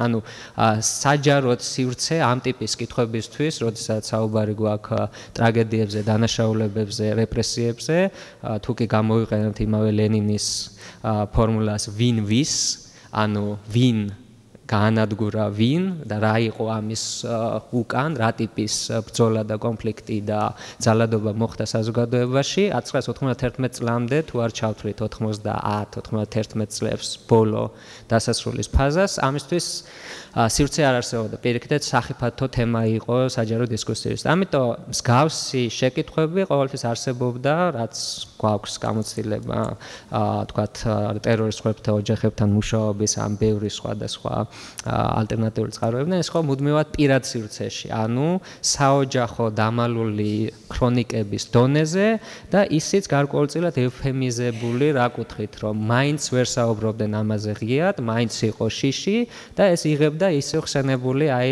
ცუდი ზღაპრის სახეს, სადაც არიან ბოროტები, სადაც ვართ ჩვენ, მსხვერპლი პრინციპში კეთილი ადამიანები და ეს ბოროტი დამნაშავე მხარე, რომელმაც ეს ყველაფერი ჩაიდინა, არ სახელდებოდა. ეს დღემდე მოდის, აი უკანასკნელ დღეებშიც კი, როდესაც ჩვენ ისევ ვაგრძელებთ რეპრესიების მსხვერპლთა უშუალოდ და მათი ოჯახის წევრებთან მუშაობას ზეპირ ისტორიებზე, ეს ხშირად ხდება წინ, რომ აი ვიცი, ვისი დამსახურებით დაისაჯა, ვთქვათ, მამა ან ბაბუა, მაგრამ მამთხოვა ან მევთვლი, რომ ამისი თქმა არ არის საჭირო, სხვადასხვა ინტერპრეტაციებით, რომ ვთქვათ, არ მინდა, არაეთიკური მგონია ერთი, ვთქვათ, ეს პირადი ინტერპრეტაცია ასეთი, ან მას ბუნებამ, განგებამ, ღმერთმა უკვე სამაგიერო მიუძღო და ისაჯა, ძალიან ცუდად დაამთავრა მან სიცოცხლე, ამიტომ უკვე ეს შეგვიძლია დავხუროთ და ჩავაბაროთ წარსულს,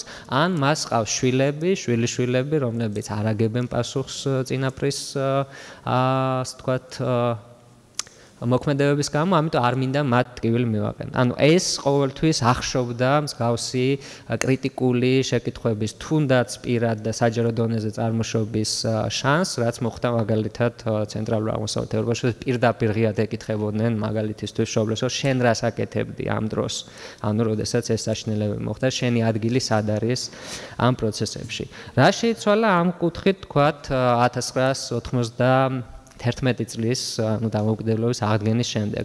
სამწუხაროდ ბევრი ვერაფერი და არაფერი გამომდინარე იქიდან, რომ ტრანზიციის პროცესი ჩავარდა, ნაცვლად, ესე ვთქვათ, მშვიდობიანი და რბილი ტრანსფორმაციის ჩვენ საზოგადოება ჩავარდა უფრო დიდ კატასტროფებში, როგორც არის საერთო კოლაფსი, განხეთქილებები, სამოქალაქო ომი, გადატრიალება, ეთნიკური კონფლიქტები, სრული დაცემა ყველა ინსტიტუციის და ვთქვათ ორგანიზაციების და თავისთავად ამის ფონზე ძალიან რთული გახდა მსგავსი საკითხების წამოჭრის და განვითარების საზოგადოების შიგნით და პრინციპში ის მოდელი, რაც არსებობდა დახურულ საბჭოურ მოცემულობაში, ცოტათი თუ არ შეიცვალა, მაინც დაახლოებით დარჩა ესეთ დონეზე, რაც შეგვიძლია შევაფასოთ შემდეგი სარკასტული ფორმულით, რომ აი ქართველი ჩეკისტები არ არსებობენ. რა კუთხით, რომ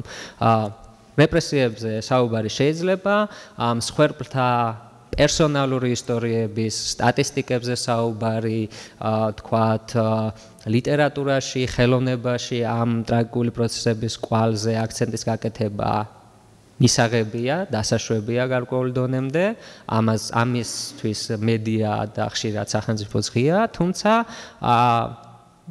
ამაში დამნაშავე მხარე არ არსებობს. განსაკუთრებით ჩვენივე ეთნოსის, ერის, სახელმწიფო საზოგადოების წარმომადგენლები.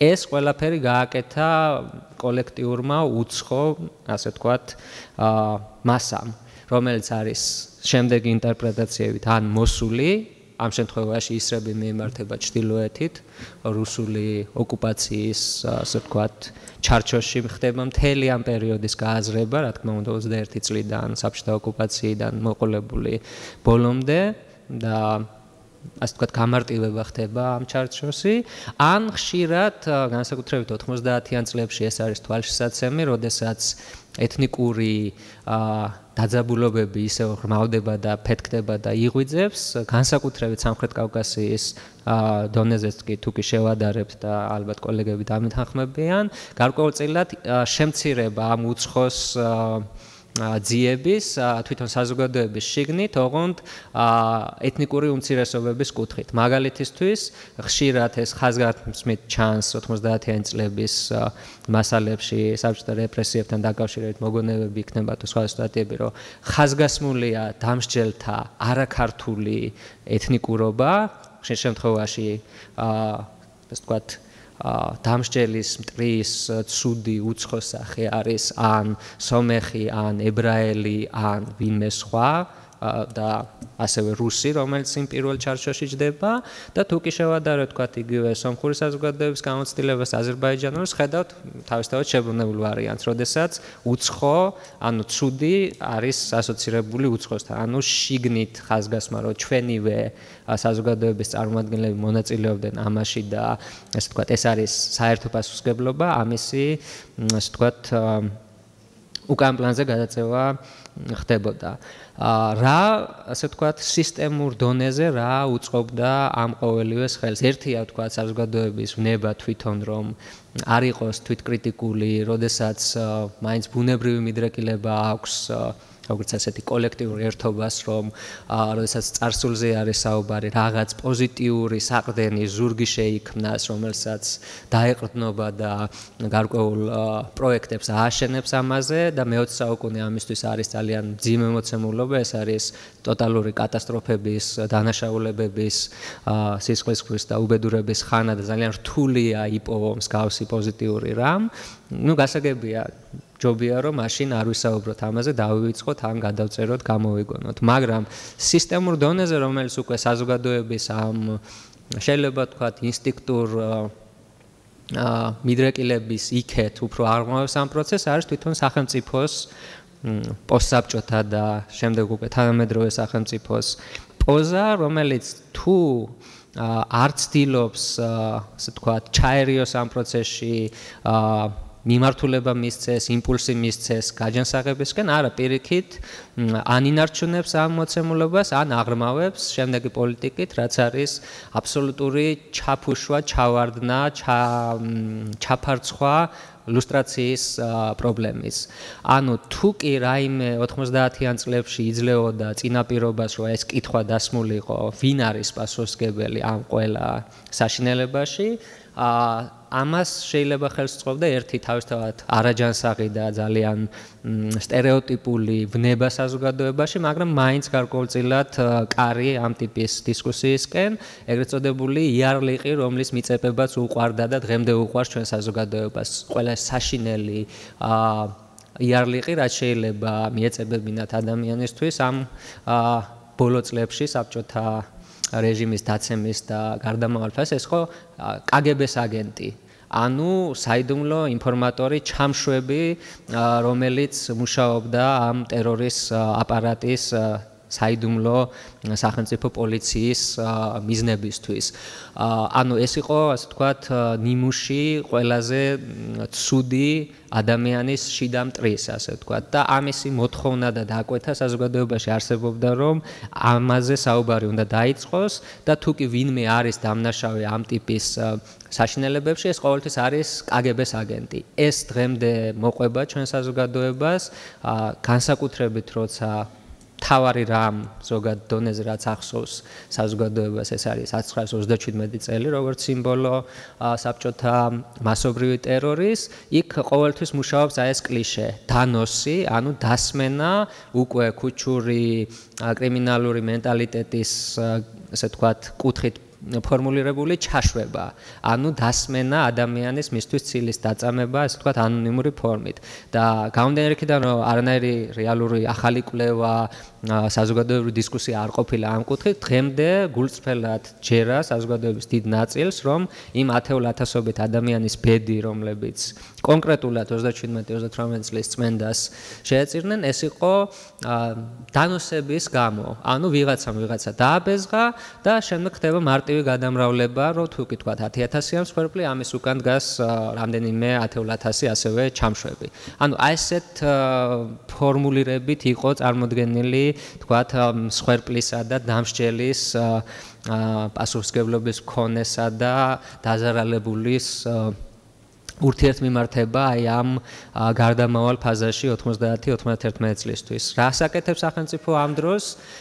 ყოველთვის პირდება საზოგადოებას, რომ დღეს ხვალ გავხსნით ამ მიმართულებით არქივებს, თუმცა უეცრად უკვე ამ დაპირებებს აბსოლუტურად ეკეტება კარი შემდეგი ახალი მითოლოგიით, რაც დღემდე მოდის, რომ კი გვინდა ლუსტრაცია აი ამ ყბადაღებული კგბ-ს აგენტების მთავარი დამნაშავეების ბჭყალებში წარმოსაჩენად, რომ გავიგოთ ვინ იყო სინამდვილეში ამ კუთხით, მაგრამ არ შეგვიძლია, იმიტომ რომ არის ორი, ასე ვთქვათ, ფორმულა ამისი.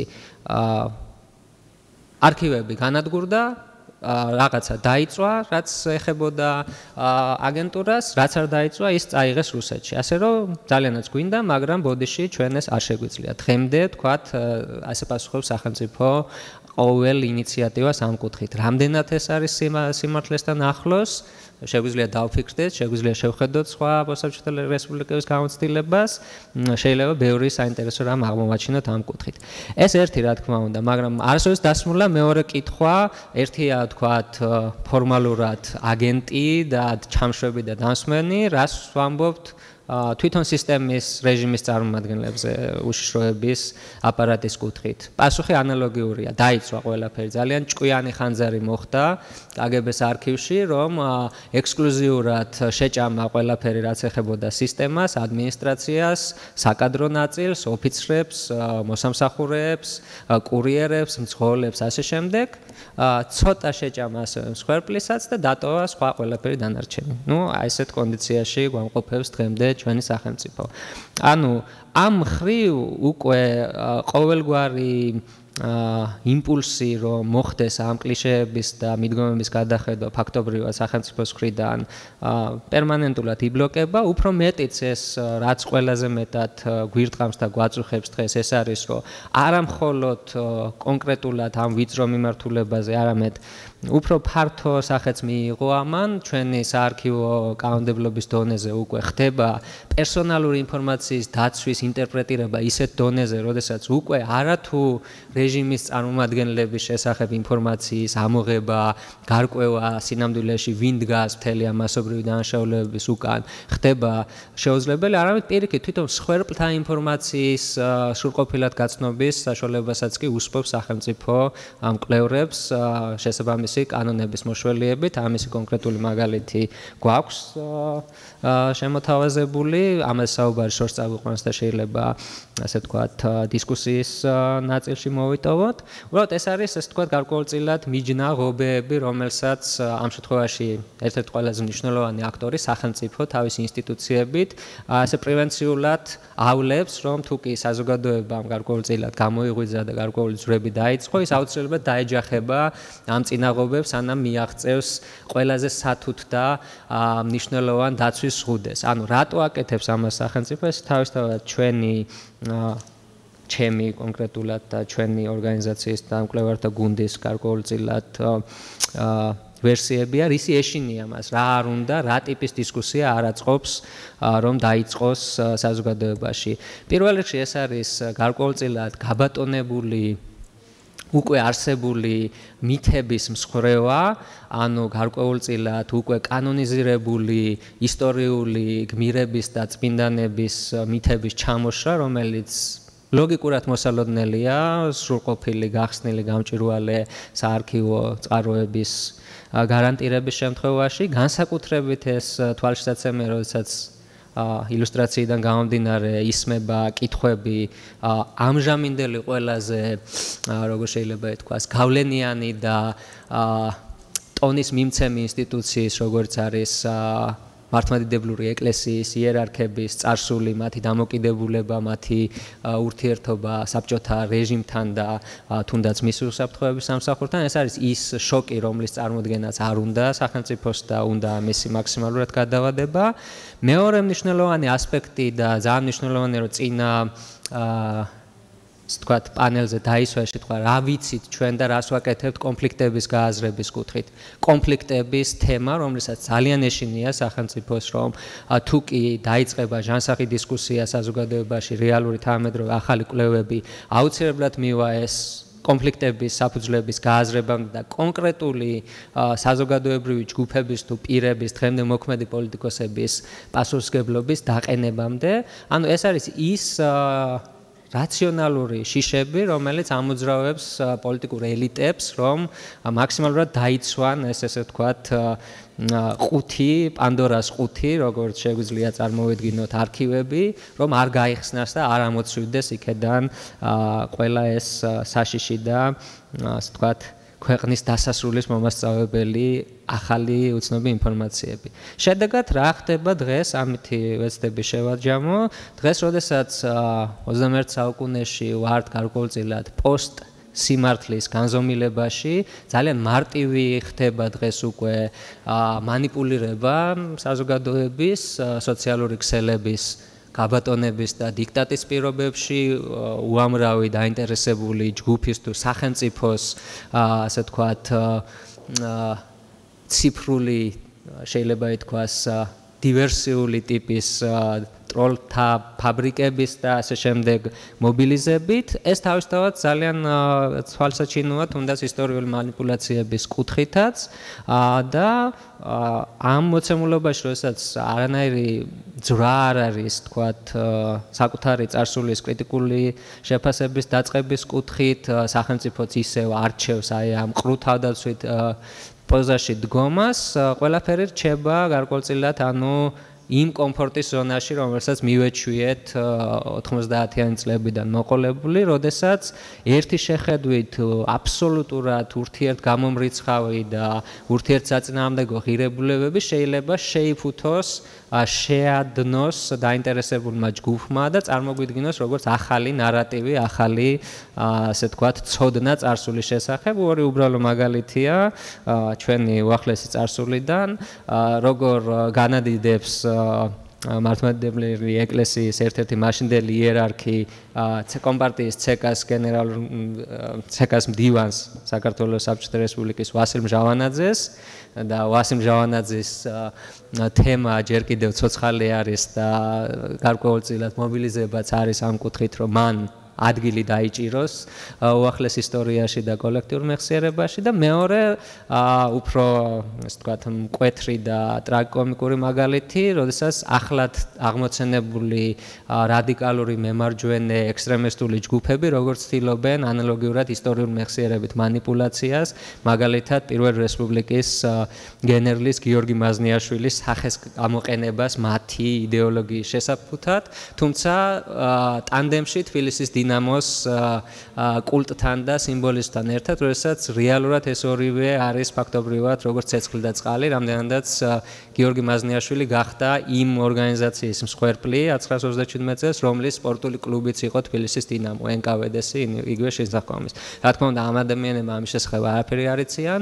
საზოგადოების უმრავლესობამ ასევე არაფერი არ იცის, თუმცა ამ ხანაში, როდესაც ასე ვთქვათ, ფართოთა კარი გაღებული ყოველგვარ манипуляციას, იმ ფონზე, როდესაც კვლევართა საზოგადოება, ინტერესთა ჯგუფები ვერ ახერხებენ გარკვეული პროგრესის მიღწევას ამ მემკვიდრეობის გააზრების კუთხით, ხედავთ თუ რამდენად ტოქსიკური და საშიში სახე შეიძლება მიიღოს ყველა ამ манипуляციებმა. ეს არის, ასე ვთქვათ, ცდელობა, რომ შევაფასოთ და შევაჯამოთ ჩვენი განვლილი გზა ამ კუთხით, რამდენად შორს ვართ ჩვენ გააზრებისაგან, თუნდაც იმ ზღვარის მსხვერპლსა და დამნაშავე სისტემის წარმომადგენლებს შორის, არამედ ზოგადად უბრალოდ რამდენად ვართ დაკარგული ჩვენ გაგებაში და აღქმაში, თუ რამდენად ძიმე მემკვიდრეობა გვაქვს, ისე როგორც ყველა სხვა ირგვლივ მე-20 საუკუნის ამ პროცესების მიმართ და ჯერ კიდევ ამჯობინებთ, რომ ამ კომფორტის ზონიდან არ გამოვიდეთ და არ გვეტკინოს რაღაც ძალიან, ასე ვთქვათ, უხეში ფორმით, რომ ეს შევაფასოთ. Ძალიან დიდი მადლობა და იმედია, რომ დისკუსიის ნაწილშიც გავაგრძელებთ. Пока Иракли говорил, я вспомнила одну историю, которая случилась несколько лет назад, когда я была в Грузии, и нас пригласили, я потом переключу, ясно, и нас пригласили, значит, в музей оккупации, и гид, который проводил экскурсию, остановившись перед, значит, очередным экспонатом, документом, сказал: а вот этот документ – это подарок нашего президента Саакашвили, тогда еще президентом был Саакашвили. Он этот документ привез нам из центра, потом поправился из Кремля, потом поправился из Вашингтона. Это вот та структура, о котором и Иракли говорил, когда есть какой-то вроде бы антисоветский определенный дискурс, а вот что там внутри происходит, как подменяется система, как она переправляется, это еще большой вопрос. И поэтому для нас очень важно понять, как на самом деле происходит внутри общества отношение к этим самым структурам. Это просто воспроизведение какого-то официального дискурса, усвоение каких-то общих правил, или это понимание самой проблемы, которая на самом деле далеко не тривиальна, и до сих пор нельзя сказать, что имеет однозначное отношение, я имею в виду особенно проблему между так называемыми жертвами и палачами, особенно в системе тоталитарных обществ. И в Армении с этим делом надо сказать, что проблема далеко не решена. Учебники, как правило, которые написаны в постсоветское время, ну, к этой проблеме относятся вот в рамках как бы общего дискурса, да и сами учебники, точно так же, как этот гид, который нам проводил экскурсию, написаны, в принципе, советским языком, просто подменены герои, которых поменяли, возможно, местами, но от этого сам дискурс, он не стал особенно не то, что антисоветским, советским, он не стал асоветским, он не стал вне советского или нетоталитарного, значит, нетоталитарной системы мышления. Учитывая, что в Армении, как и в других местах, вот Сергей вспоминал еще во время первой секции, пересмотр советского прошлого, он начинался, как и в других местах, в рамках перестройки в 80-х годах, потом карабахское движение и национальные дискурсы на местах смели, конечно, эту проблематику на нет. А в 90-х годах, когда, в принципе, к власти пришли люди уже вне этого партийного истеблишмента и, в принципе, в основном диссидентского толка в Армении, в отличие от многих постсоветских государств, там советская номенклатура гораздо позже пришла к власти, но, тем не менее, в условиях войны, блокады и экономического, энергетического, особенно кризиса, в общем-то, особых механизмов для изменения или такого активного публичного дискурса, который бы пересматривал именно советское прошлое, не было. Люди скорее говорили, если говорили о прошлом, то это о роли каких-то лидеров в вопросе карабахской проблемы. Там уже Гуар упоминала о том, что вопрос геноцида актуализировался и покрыл практически все это поле. И интересно, что первым вот эту проблему репрессий у нас подняли люди, которые пришли из диаспоры, которые уже успели в свое время поработать с устными историями, связанными с геноцидом, и они первые как бы определили, что почему бы не собрать те же самые воспоминания о репрессиях советской Армении. Скажем, первый фильм на эту тему, который был сделан в Армении «Заречек Наворяном» 97-8 года по воспоминаниям очевидцев, причем как жертв, так и палачей, было практически снято человеком из внесоветского контекста.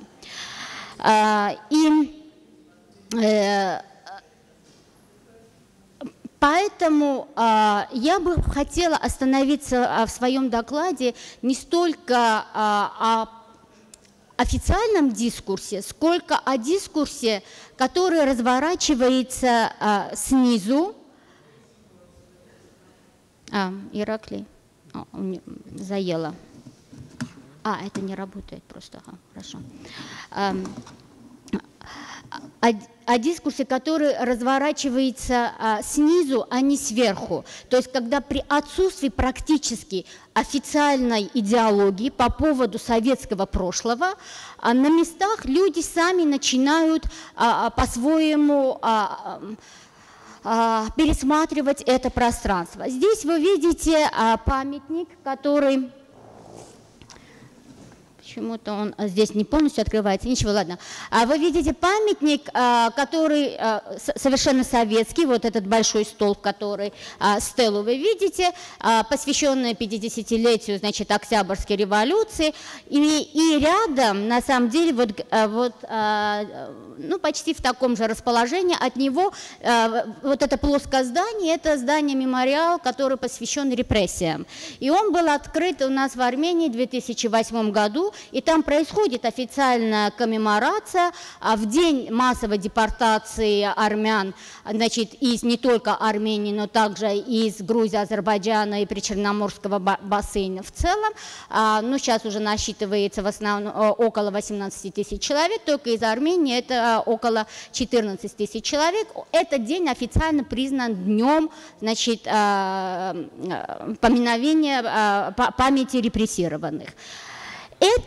Но это здание и этот памятник открывается один раз в году, когда происходит вот эта коммеморация, и в основном за ним следят непосредственно потомки тех же репрессированных или ссыльных, или люди, которые даже после родились в ссылке.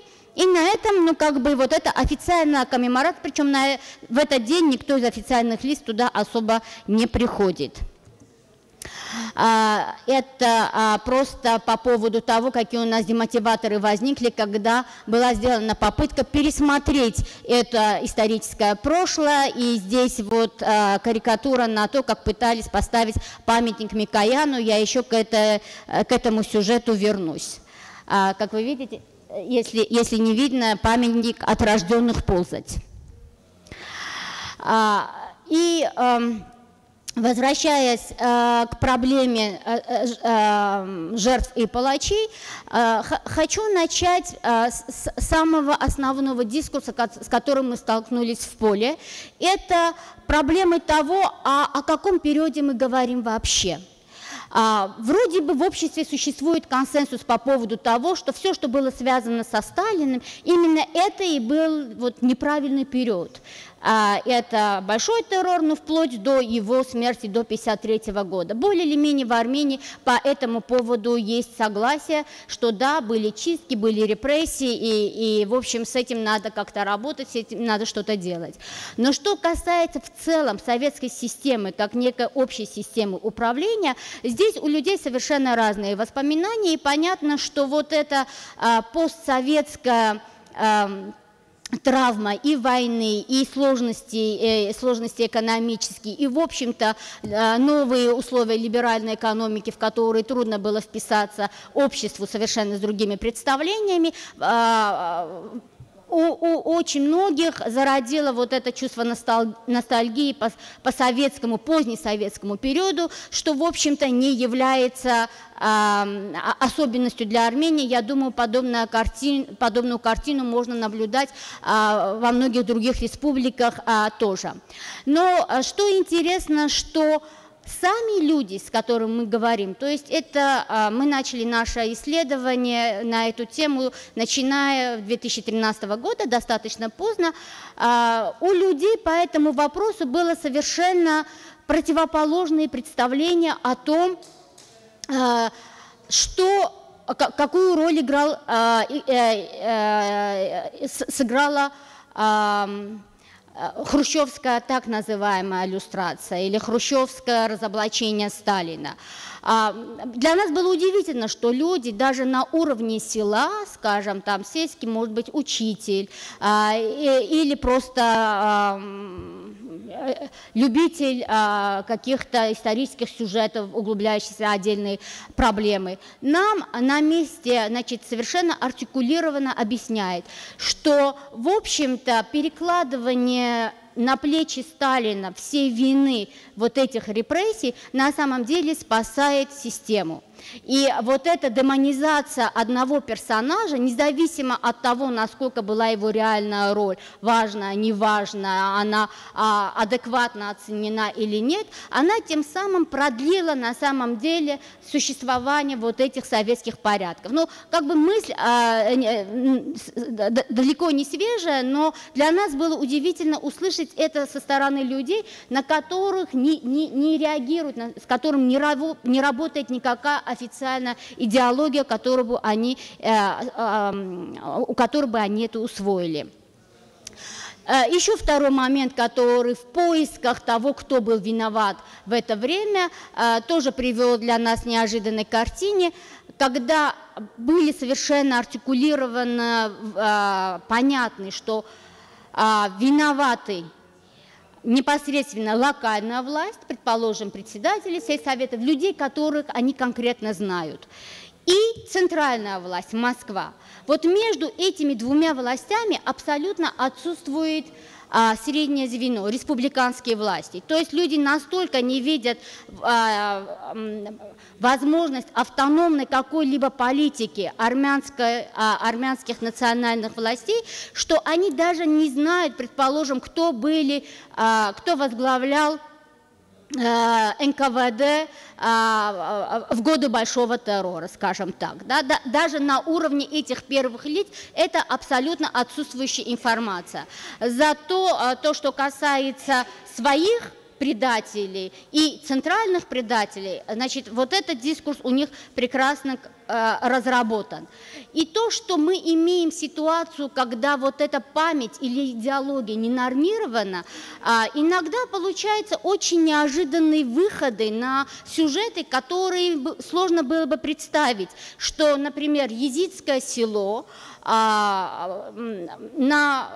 силами своей общины ставит памятник репрессированным, не только репрессированным, вот вы здесь видите на картинке, вот такой из 3 колонн состоящий памятник, каждая из колонн посвящена жертвам больших трагедий, как они воспринимают. Первая трагедия – это геноцид, куда езиды вписали в себя, но определили не те официальные даты, которые приняты в Армении, которые в Армении функционируют в публичном дискурсе. Скажут, у нас там 15-23, но чаще всего просто 15. У них какая-то своя дата. Второе – это почему-то сталинские жертвы, конкретно 32-38 год. Он нигде вот в таких датах не функционирует, но это конкретно даты, с которыми эти люди связывают смерть своих односельчан. Они зафиксировали эти даты, и для них эти репрессии имеют очень конкретный временной отрезок. И на третьей колонне мы видим реакцию уже существующей идеологии, которая глубоко и хорошо усвоена еще в советское время. Это годы Отечественной войны, которая, естественно, никак не совпадает уже с годами Второй мировой войны, чего в школах, в учебниках пишется, как, в общем, Вторая мировая война, там, 39-й, уже 45-й, но, тем не менее, там сидит вот этот официальный дискурс, который идет, значит, с советского периода. И когда мы пытались понять, насколько при таких условиях возможна ситуация иллюстрации, насколько имеет смысл и возможно проговаривание имен, причем мы с этой проблемой сами столкнулись во время полевой работы, потому что в Армении, собственно, иллюстрации как процесса и политики не было. И, соответственно, собирая полевой материал у частных людей, мы выходили буквально на целые сети взаимоотношений, когда очередная жертва нам указывала, что вот тот есть предатель.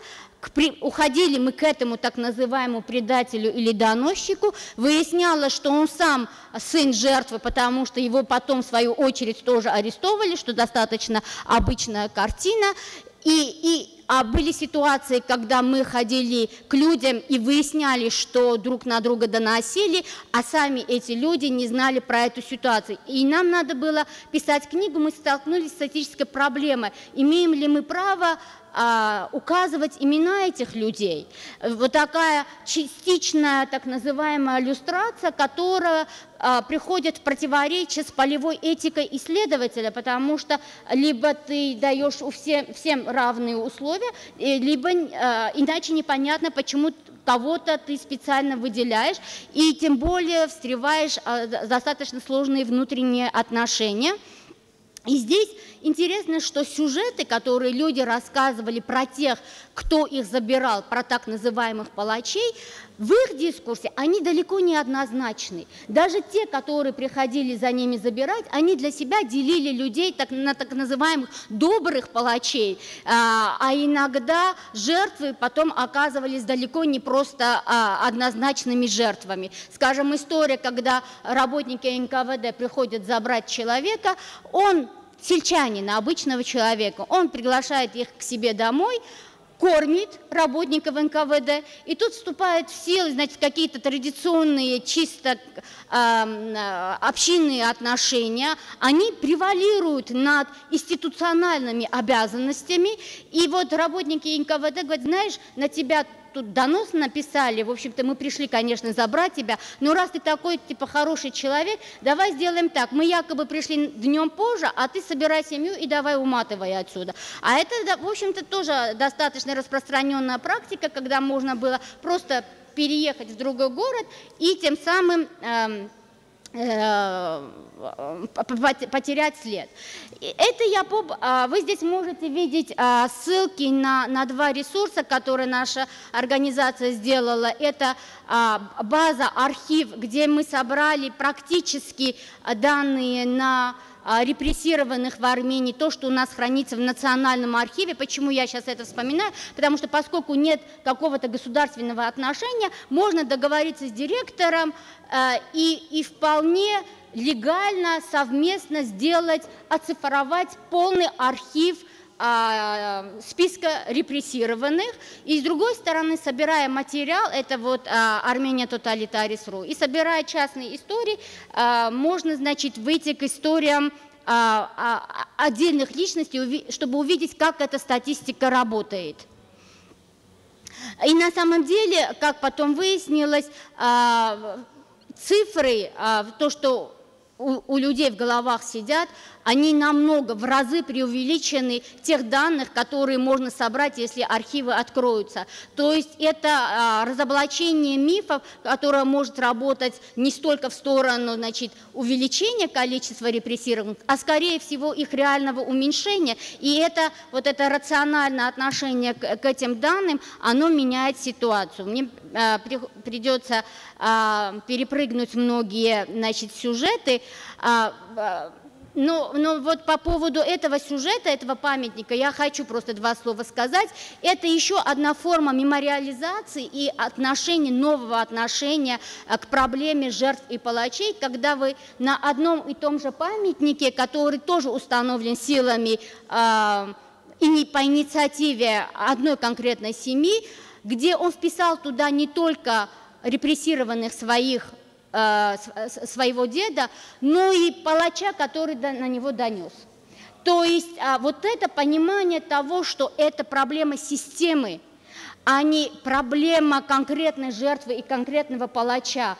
И потому что люди друг на друга доносили, и разобраться в ситуации, кто был первый и кто в ответ доносил, очень сложно, то вот это понимание, которое, опять-таки, в условиях, где не работает официальная идеология, отношение к этой идеологии, оно бывает более многовекторным.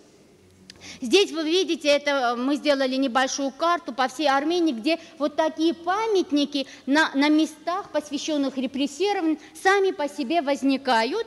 Я не буду говорить о конкретных примерах, которые тоже по-своему интересны. Но вот этот пример, он стоит двух слов сказать, потому что вы видите, там небольшое пространство оставлено. Потому что когда устанавливали памятник, по ходу выяснили, что в селе есть люди, про которых они не знали, и по ходу становления про них сказали. Они поняли, что это в любом случае не полный список, и специально оставили место на случай, что он может еще пополниться. Совершенно изменилась ситуация в Армении, когда хотели поставить памятник Микояну. И тут развернулся абсолютно иной дискурс, и вот инициатива установки Микояну превратилась в дискурс установки антипамятника, антигероизации. И то, что про Микояна любили шутить, что от Ильича до Ильича без инфаркта и паралича, указывая на его долголетие, на самом деле стало прекрасным поводом для того, чтобы многие сюжеты истории советской Армении по поводу его вовлечения в эти сюжеты были пересмотрены. То есть люди, которые ничего не знали, например, про восстание рабочих в Новочеркасске, про тот же Карибский кризис, про участие советской армии в Венгрии и множество сюжетов, где Микоян выступает достаточно с неоднозначных позиций, стали предметом всеобщей дискуссии и достояния. И здесь очень важно, когда мы рассматривали этот дискурс, отметить, что те сюжеты, которые были связаны с этнизацией, не с этнизацией, а с антинациональной политикой Микояна. Предположим, его обвиняли в том, что он поддерживал после геноцида, он поддерживал с Лениным отношения и считал, что да, у армян нет шансов там создать государство, нужно оставить эту затею, что он от своего имени попросил увеличить количество ссыльных, расстрельные списки. То есть те сюжеты, которые касались особенно армян, армян, они выходили в приоритет вот этих дискуссий. Это просто возвращаясь к тому, что говорил наш первый докладчик теории Дэна Диннера о том, что травматизация памяти имеет эту мобилизирующую силу, особенно в случаях, если эта память этнизируется. Она в этих случаях чаще имеет больше шансов для передачи. Здесь просто конкретные примеры по поводу того, как это делалось. И как итог,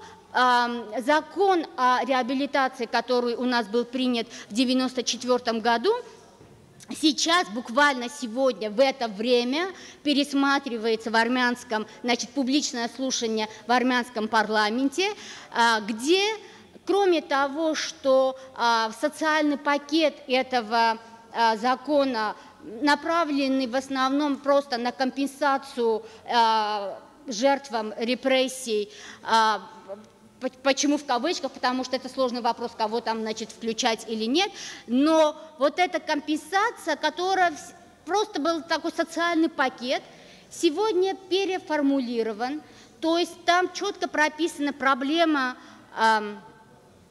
политической тоталитарной системы. И самое главное новшество, которое туда внесено, я это хочу отметить, не знаю, пройдет ли такой закон, такое будет слушание, что оно не ограничивается советским периодом.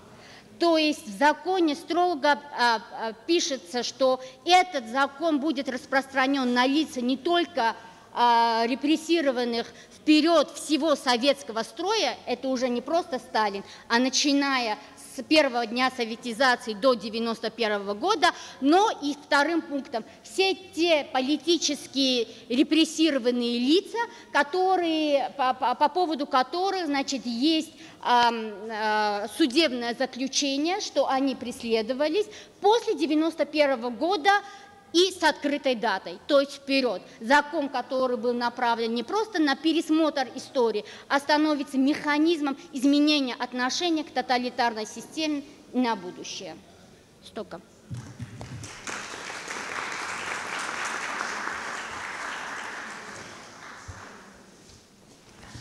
დიდი მადლობა გაიანეს. ახლა კი გიორგი კაკაბაძე წარმოგიდგენს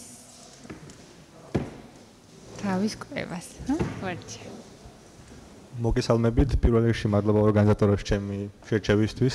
ჩემთვის პატივი აქვს რომ გამოვიდე ჩემი თემით. ჩემი მოხსენების თემა ეხება მეხსიერების პოლიტიკის გერმანულ და ქართულ გამოცდილებას მუზეუმების მაგალითზე. ამ ერთი თვის წინ ვიყავი გერმანიაში და ჩავატარე კვლევა მუზეუმებში და ფონდების წარმომადგენელთან მქონდა ინტერვიუები მათთან და გავარკვიე თუ რას უნდა რა დანიშნულება აქვს დღევანდელ მუზეუმებს, შემდგომ რამდენიმე თეორიული მასალას დავამუშავე და ახლა მოგახსენეთ ამ ყველაფერს. პირველ რიგში აღნიშნავ, რომ ჩემი მოხსენება და ჩემი კვლევა ძირითადად ეყრდნობა იან ასმანის თეორიას მეხსიერების პოლიტიკის შესახებ, კულტურული მეხსიერების პოლიტიკის შესახებ, როგორც მან შექმნა ესე ვთქვათ ერთგვარი სტანდარტი მეხსიერების კვლევაში და ის ყოფს მეხსიერებას ორ ნაწილად. ერთი არის კომუნიკაციური მეხსიერება, რომელიც ყოველდღიური ყოფითი მეხსიერების სახელით არის ცნობილი, რაც ოჯახიდან თაობიდან თაობას გადაეცემა და გრძელდება დაახლოებით 80-100 წელი. ხოლო მეორე არის უკვე კულტურული მეხსიერება, რომელსაც პრინციპში არ აქვს დროითი შეზღუდულობა, იწყება უძველესი მითოლოგიური დროიდან და გრძელდება დღემდე. და მას აქვს ინსტიტუციონალური სახე, ის გადაეცემა სხვადასხვა ინსტიტუტების საშუალებით თაობიდან თაობას და ძალიან მნიშვნელოვანი ქვაკუთხედი არის ერის იდენტობის ჩამოყალიბებაში, ან ნაციონალური იდენტობის ჩამოყალიბებაში, სხვანაირად რომ ვთქვათ. მისი შემადგენელი ნაწილები სხვადასხვა არის, ეს არის სკოლები, იუბილეები, მათ შორის სკოლის წიგნები და ასე შემდეგ და მათ შორის არის მუზეუმებიც, რომელზეც უკვე მე ვისაუბრებ. მუზეუმები თანამედროვე სახით წარმოიშვა მე-19 საუკუნეში და პრინციპში ემთხვევა ერების შექმნის დროს. გერმანიაში ერთ-ერთი პირველი მუზეუმი, რომელიც შეიქმნა, ეს იყო ტექნიკის მუზეუმი, რომელსაც ჰქონდა ძალიან დიდი ნაციონალური მნიშვნელობა, რადგან იქ იყო წარმოდგენილი ყველა ის ტექნიკური მიღწევები, რაც გერმანელმა ერმა, ასე რომ ვთქვათ, როგორც მაშინ მოიხსენიებოდა, შექმნა და მიაღწია. ანუ მას ჰქონდა ძალიან დიდი იდენტობის დიდი მნიშვნელობა ერის იდენტობის ჩამოყალიბებისთვის. ხოლო ამ ყველაფერმა დაახლოებით გასტანა მეორე მსოფლიო ომის ჩათვლით, რადგან მეორე მსოფლიო ომის შემდგომ უკვე შეიცვალა როგორც ნაციონალური იდენტობის გაგება და გადავიდა შედარებით სამოქალაქო ნაციონალიზმის რელსებზე, ასევე ჰიტლერის მიერ ნაციონალური იდენტობის სპორად გამოყენება იქცა იმ საშუალებად, რომ უკვე უარი ეთქვათ ამ ტიპის ნაციონალურ იდენტობაზე და მოეხდინათ მისი გადააზრება. თანამედროვე მუზეუმების დანიშნულება მე ძირითადად ვისაუბრებ ისტორიის მუზეუმებზე, რადგან ძალიან დიდი განსხვავება ტექნიკის ისტორიის და ხელოვნების მუზეუმებში, ხოლო ისტორიის მუზეუმებს დღეს უკვე სხვა ამოცანები აქვს. პირველი 4 ძირითადი დანიშნულება, რაც მუზეუმს აქვს, ეს არის შეგროვება, შენახვა, გამოფენა და გადაცემა. აქედან გადაცემა, ანუ წარდგენა მაყურებლისადმი, სტუმრისადმი, ასე რომ ვთქვათ, არის დისკუსიისაგან, თუ რა უნდა მიეწოდოს, როგორ უნდა მიეწოდოს და ასე შემდეგ. ხოლო ისტორიის მუზეუმებს უკვე გერმანიის მუზეუმთა გაერთიანების გადაწყვეტილებით სხვა წინაპირობებიც აქვს წარდგენილი და ეს არის დემოკრატია, დემოკრატიის წინწამოწევა, ადამიანის უფლებების წინწამოწევა და სახელმწიფოს სამართლიანი სახელმწიფოს ღირებულებები. დემოკრატია თავისთავად არის ევროპული საზოგადოების ღირებულება, რაც მოითხოვს მუდმივად ბრძოლას და მისთვის ამ უფლებების დაცვას. ადამიანის უფლებების უკვე აღარ ჭირდება ჩემგან განმარტება, ხოლო სამართლიანი სახელმწიფო ნიშნავს შტოებს შორის დანაწილებას სასამართლო, აღმასრულებელი და საკანონმდებლო ხელისუფლება, რაც პრინციპში ცდილობენ რომ წარმოვადგინონ ეს მუზეუმში. რამდენად არის განხორციელებული ეს უკვე დავის დისკუსიის საგანია, თუმცა ეს არის ის ძირითადი წინაპირობები, რაც ისტორიის მუზეუმებს აქვს წარმოდგენილი. წაყენებული წინაპირობად. ამით და ყველაზე მნიშვნელოვანი რაც არის დაქვე დავამატებდი, რომ მუზეუმები დღევანდელი სახით, როგორც ეს გერმანიაში არსებობს, ისტორიის მუზეუმის გულისხმობ, რომელიც ეხება GDR-ის ისტორიას, საბჭოთა წარსულს, ჩვენ ასე რომ ვთქვათ.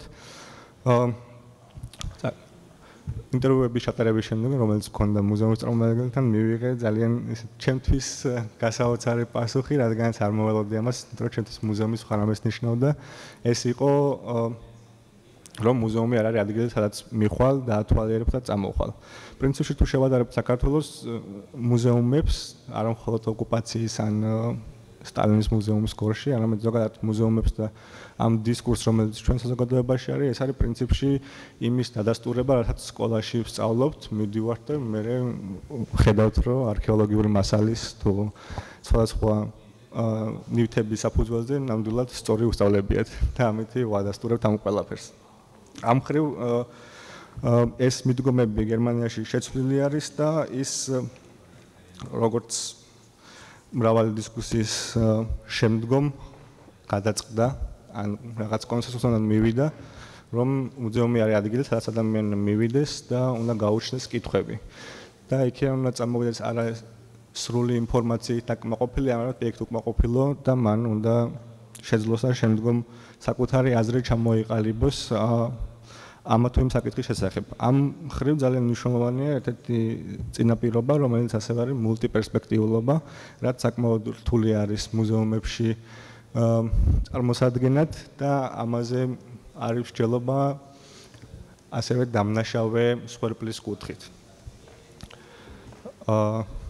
ამ ხრივ წარმოდგენილი ინტერპრეტაციები თუ ხედვები იყო კითხვები თუ რამდენად ეთიკური არის, რომ ჩვენ დამნაშავის პერსპექტივა წარმოვადგინოთ მუზეუმში. თუმცა ამაზე პასუხი არის შემდეგი, რომ შეიძლება წარმოვადგინოთ, მაგრამ არა როგორც თანაბარუფლებიანი, არამედ როგორ ოდნავ მაინც წარმოჩინდეს, წინა პლანზე იყოს წარმოწეული სვერპლის ხედვა, მაგრამ ამავდროულად არ დავკარგოთ ის ფაქტი, რომ არსებობს მეორე ალტერნატიული აზრიც, რომელიც შეიძლება მხედველობაში მიიღოს, ან მუზეუმმა არ უნდა მოახვიოს თავზე მხოლოდ საკუთარი აზრი, ამათ პირიქით უნდა უბიძგოს სტუმარს, რომ თვითონ ჩამოეყალიბოს აზრი ამა თუ იმ საკითხზე. ამ მხრივ ჩემთვის ძალიან მნიშვნელოვანი იყო იმ ატმოსფეროს შექმნა მუზეუმებში, რომლებიც როგორი ატმოსფეროც იყო GDR-ის პერიოდში.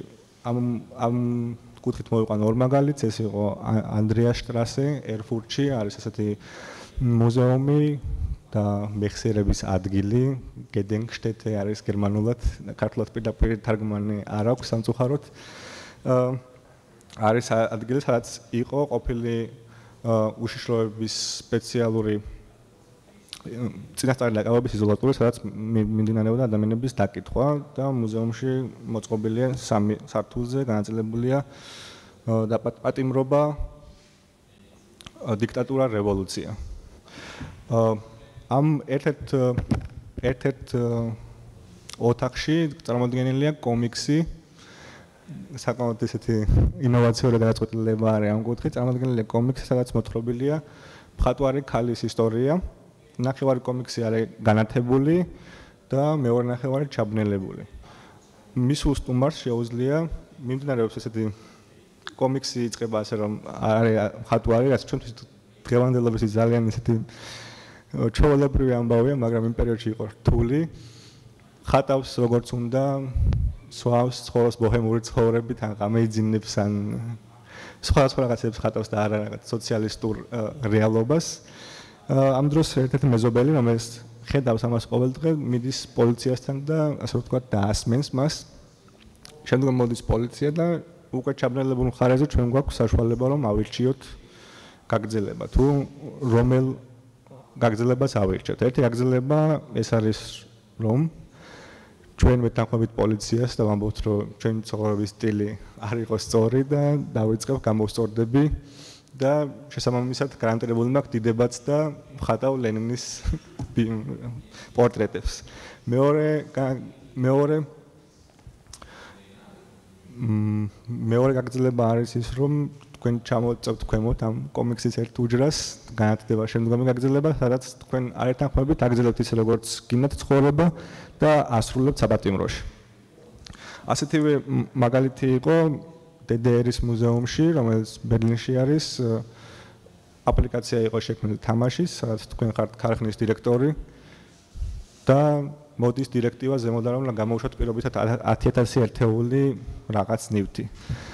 ეს შეუძლებელია იმ დროში, რომელიც თქვენ მოცემული გაქვთ, ამიტომ თქვენ ემძულებული ხართ, რომ გაქვთ ორი არჩევანი.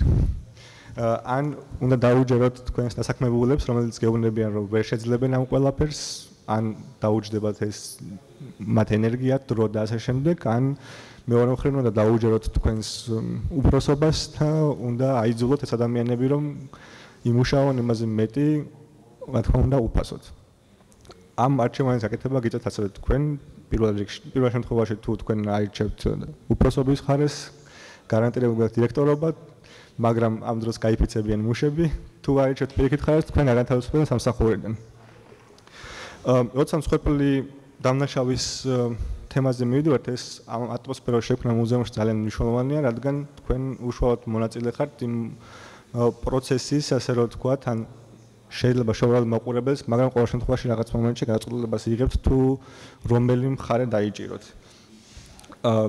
და ამ შემთხვევაში ამით გაჩვენებენ, რომ არც ისე მარტივი არ არის, რომ ვინმეზე გაიშვირო ხელი და თქვა რომ დამნაშავეა, ან ვინმეზე გაიშვირო ხელი და არ თქვა რომ მსხვერპლია, რადგან ამ ორივე შემთხვევაში ეს ადამიანები არიან დამნაშავეებიც და მსხვერპლებიც.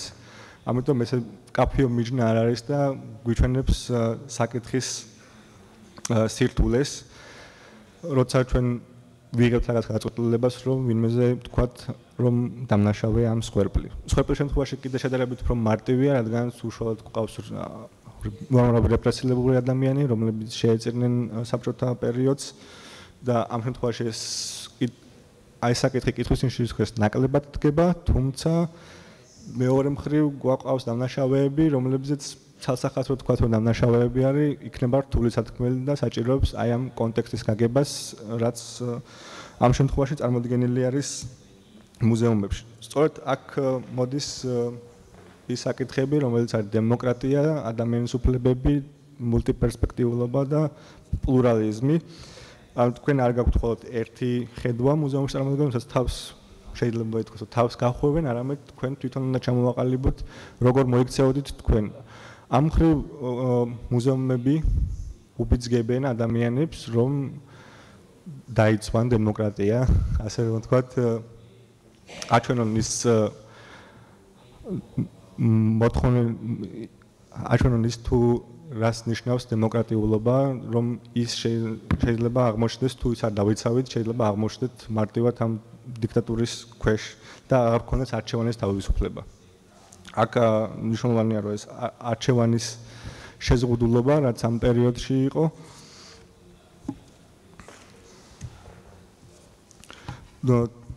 ასევე ახლა გადავუხვევ თემას და ვიტყვი, რომ პრინციპში სახელმწიფო პოლიტიკა, რაც მანამდე არსებობდა მეხსიერების პოლიტიკის კუთხით, ვთქვათ, მე-19 საუკუნეში ან მე-20 საუკუნის შუა რიცხვებამდე ეს შეცვლილი არის. მეხსიერების პოლიტიკაზე ექსკლუზივი აღარ აქვს სახელმწიფოს, ის ამბობს, რომ ეს უნდა იყოს პლურალისტური. ერთადერთი ხედვა, რომელიც არის სახელმწიფოს მხრიდან გერმანიაში ამჯერად, ეს არის პლურალიზმი, რომელიც წარმოდგენილი უნდა იყოს მუზეუმებში. ერთ-ერთი მნიშვნელოვანი თემა ასევე, რადგან ყურადღება არის მიქცეული და რასაც ხშირად ჩვენ შემთხვევაში არ ექცევა ხოლმე ყურადღება, ეს არის აღფრთოვანების თემა. ეს ეხება ძირითადად ნაცისტური პერიოდის მუზეუმებს, ნაკლებად გვხვდება GDR-ის პერიოდზე მუზეუმებში, რაც გულისხმობს იმას, რომ ძალაუფლებით აღფრთოვანება ხალხის მხრიდან თუ როგორ აღფრთოვანდებიან ადამიანები იმ წესრიგით, იმ არქიტექტურით თუნდაც და გამოსვლებით და ამ ერთიანობის შეგრძნებით, რაც შეიძლება მანამდე აკლდათ და ამ აღფრთოვანების მიღმა როგორ ხუჭავენ თვალს იმ დანაშაულებებზე, რომლებიც ხდება ან ხდებოდა.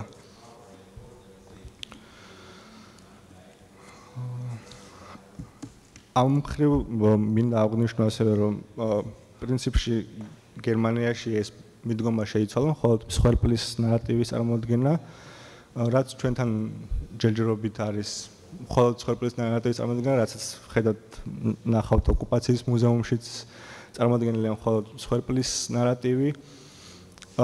თუნდაც ის კანონი, თუნდაც ის პოლიტიკა, რომელიც ჩვენ სახელმწიფოს მხრიდან 2003 წლიდან აქეთ ხორციელდება, ესეც არის მსხვერპლის ნარატივი, რომელიც გულისხმობს ასევე დამნაშავის ძებნას სხვაში და არა თქვა ჩვენში. ის კანონი, რომელიც გულისხმობს საბჭოთა სიმბოლიკის მოცილება საჯარო სივრცეებიდან, ასევე ჩემთვის ამის მანიშნებელია, რომ ჩვენ ვცდილობთ გავექცეთ ამ წარსულს, გადავაგდოთ, სადღაც დავმალოთ და თქვათ, რომ ვიღაც სხვამ გვაიძულა, რომ ეს ყველაფერი გვეკეთებინა. ამ მხრივ ძალიან მნიშვნელოვანია საქართველოში დღეს, რომ დავიწყოთ რაღაც მომენტებში საბჭოთა წარსულზე პასუხისგებლობის აღება როგორც საზოგადოებამ და თქვათ, რომ კი ვიყავით მსხვერპლი, რა თქმა უნდა, მაგრამ ამავე დროს ვიყავით რაღაც მომენტში დამნაშავეებიც, რომ უფრო მეტად რაღაც არ გავაკეთეთ და თუნდაც დღესაც ამ წარსულს მალავთ. დიდი მადლობა.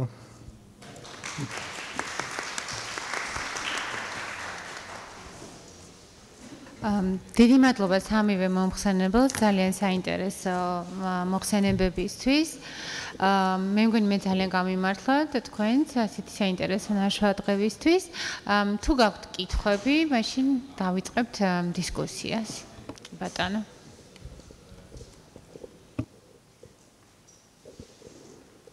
მოგესალმებით. ბატონ ირაკლისთან მექნება შეკითხვა. რას მოგცემს საბჭოთა რეჟიმის წარმომადგენელთა საქმიანობის კვლევა ქვეყნის დღევანდელი ყოფის კვლევაში? თქვენი აზრით, რამდენად დიდია საბჭოთა რეჟიმის ინერცია საქართველოს რესპუბლიკის მმართველობაში და რაში გამოიხატება ეს ინერცია? მადლობა.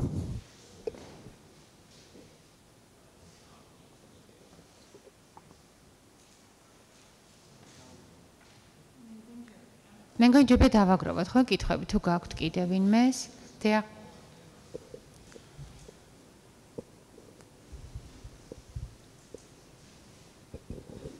Здравствуйте, у меня будет вопрос госпоже Гаяне Шагоян. Мне интересно, что из периода этого режима Сталина и из периода репрессий и конфликтов что изменилось для Армении? И также мне интересно очень, вы говорили, что есть мемориал, статуэтка Изидов, и это в каком городе стоит?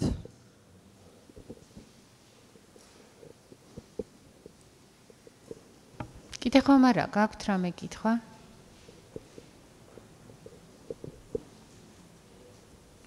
ირაკლი, მე მაქვს მაშინ ერთი, თუ კონკრეტულ პროექტზე თან დაკავშირებით მქონდა კითხვა, რომელიც დიდი კამათი გამოიწვია წელს ზაფხულში.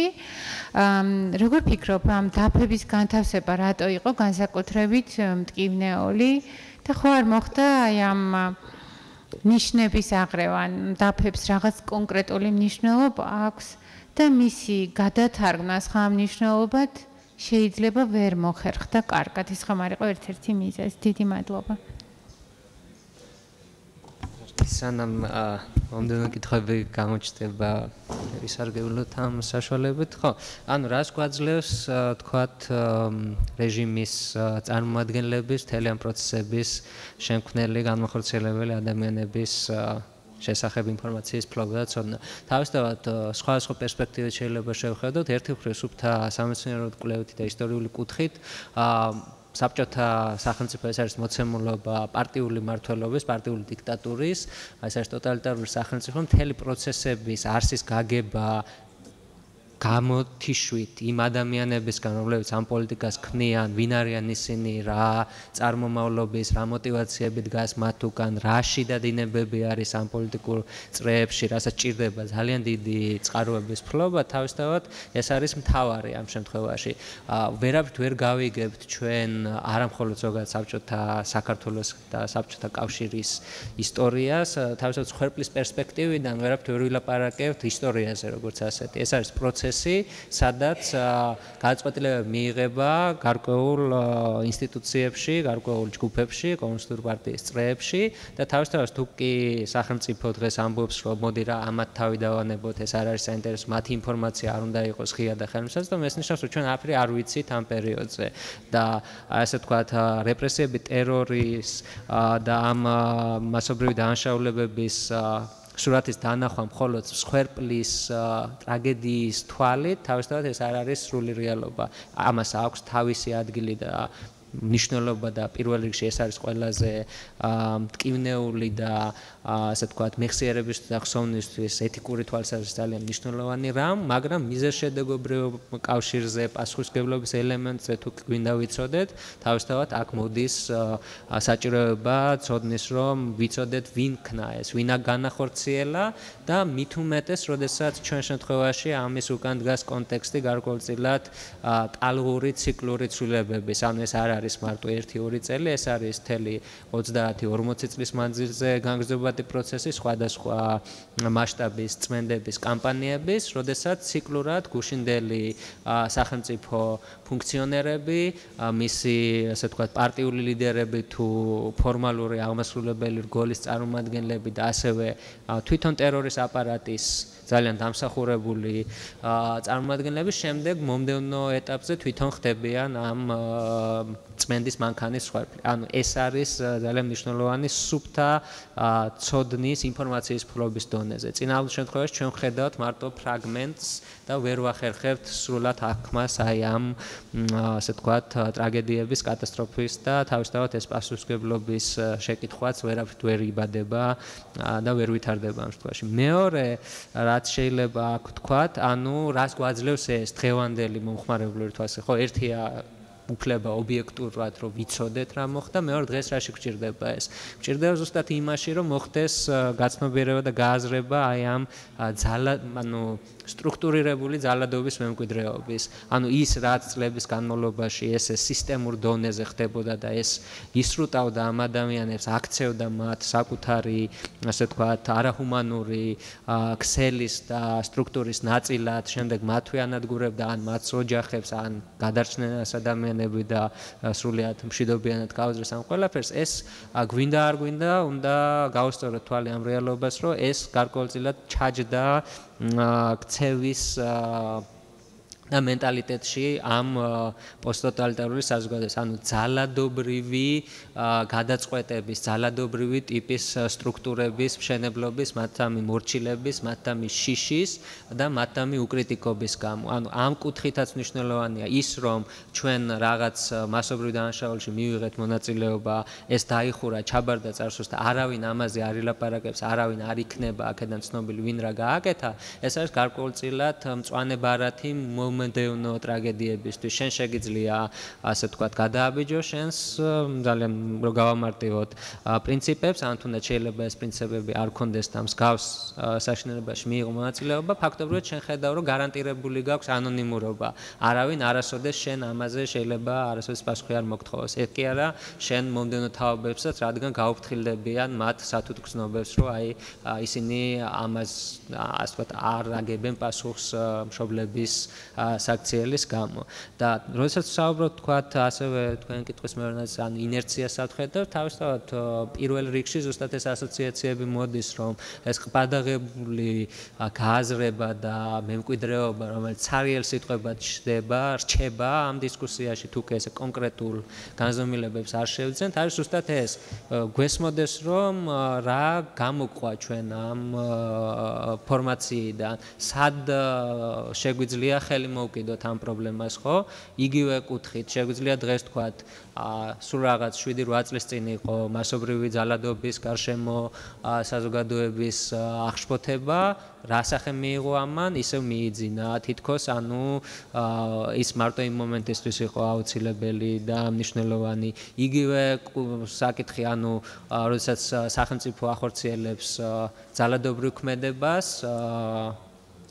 მაგალითად ბევრმა ჩვენგანმა ეს ვიწვნიეთ რამდენიმე თვის წინ, შემდეგ აღმოჩნდება, რომ დაზარალებული მსხვერპლის უმრავლესობა ამჩვენებს, რომ იყოს ჩუმად, აღარ გაირთულოს მდგომარეობა, აღარ გააგრძელოს თქვათ ღია და სამართლებრივი ბრძოლა საკუთარი უფლებების აღდგენისა და ასე თქვათ კომპენსაციისთვის, რაც მარტივად ჩანს, როდესაც ასობით დემონსტრანტი დაშავდა დარბევის დროს უკანასკნელი დიდი დემონსტრაციის, მათგან მხოლოდ 20 თუ 30 მიდის სასამართლოს გზით, რომ ეს ფაქტი ფაქტად დაფიქსირდეს და კონსტატირდეს. რატომ შეგვიძლია ვიმშელოთ ამაზე? ანუ როდესაც ყავს სახელმწიფო როგორც ძალადობის მანქანა გარკვეულ შემთხვევაში, როგორ იქცევი შენ როგორც მოქალაქე, როგორც გასწავლის ეს მიღებული მემკვიდრეობით გადმოცემული კოდი, რომ ვერ მოერევი, ჯობია, ასე ვთქვათ, ჭრილში გადახვიდე და რაღაც კომპრომისი მოძებნო თუ რაღაც სხვა.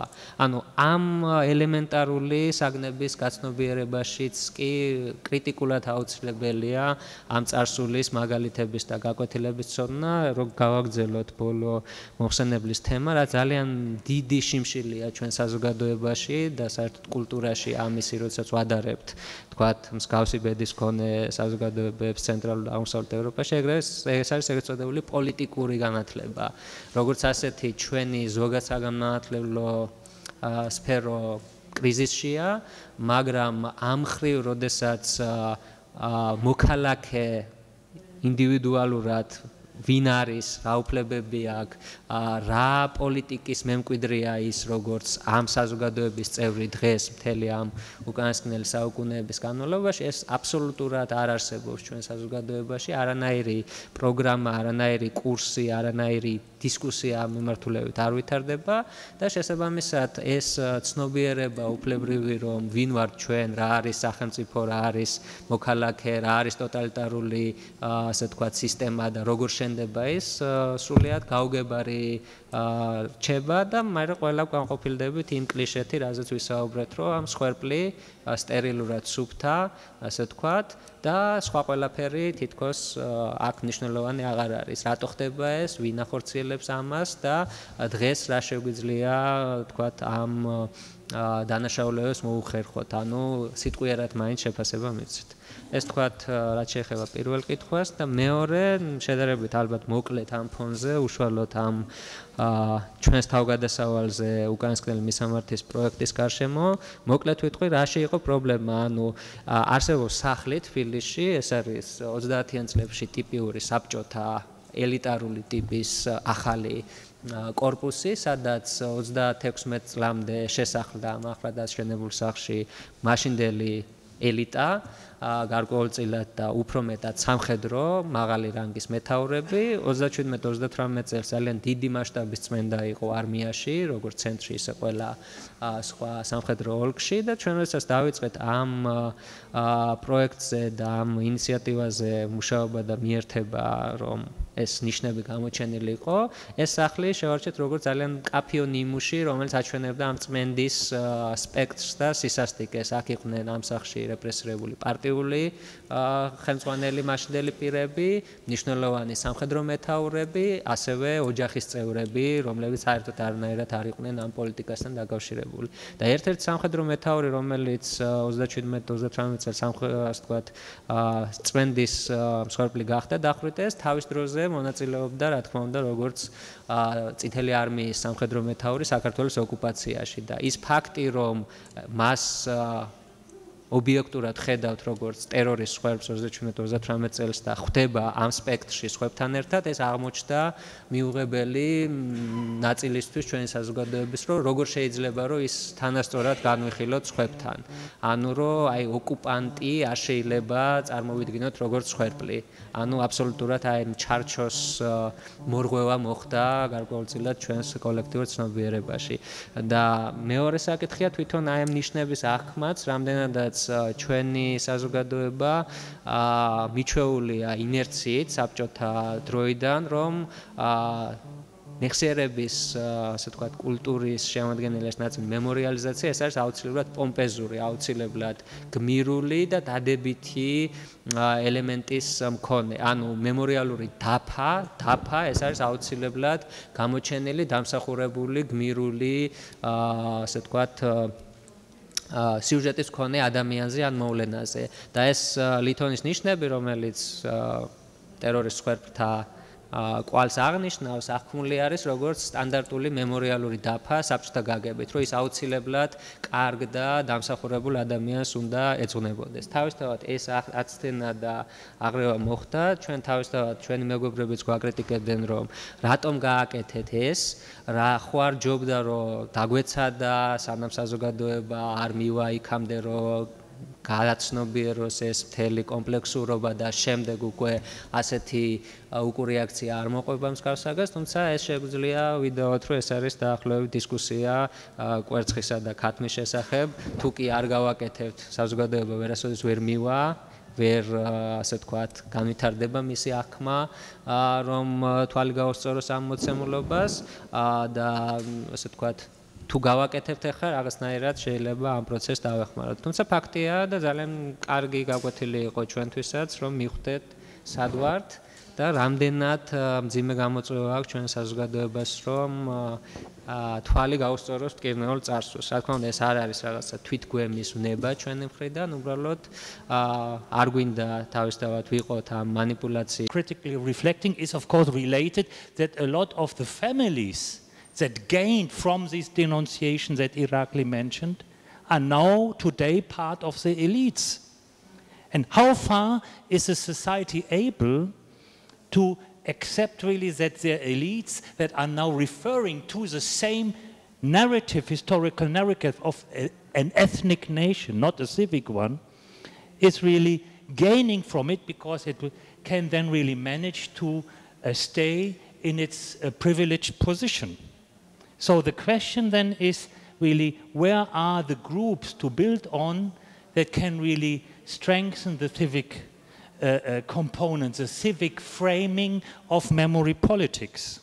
Yeah? And this is, I think, a highly political issue. If I see so most of the funding for Sovlab Armenia totalitarists is coming from Western donors, who have an understanding how important a critical, self-critical reflection of the past is.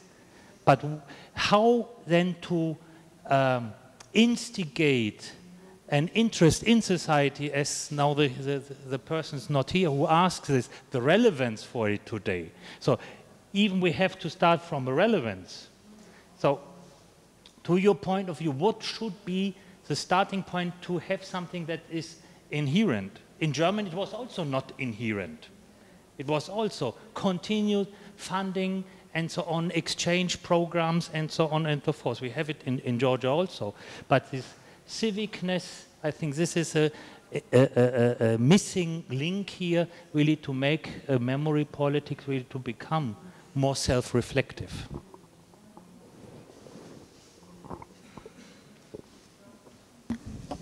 На самом деле отношение к проблеме семьи, человеку или гражданству, оно важно и для Армении, я думаю, не только для Армении, актуально не только в контексте политики памяти.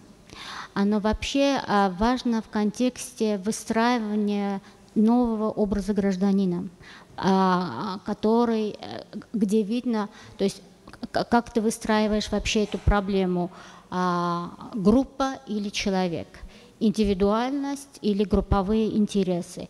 Это не просто философский вопрос, на самом деле, это достаточно практичный вопрос. И интересно, что дискуссии на эту тему у нас возникли и прямо сейчас идут очень активно, даже не по поводу политики памяти, а по поводу слогана, который теперь уже в парламенте занимающее большинство партия предложила, типа «Моя родина – очаг семейный, Армения – моя семья». И вот этот слоган, который, ну, как бы каждый человек должен был написать от своей руки, ну, те, кто хотят, да. И вот в форме билбордов они должны были, ну, как социальная реклама, в том смысле, что отношение друг к другу должно быть такое же бережное, как в стране, как отношение между членами семьи.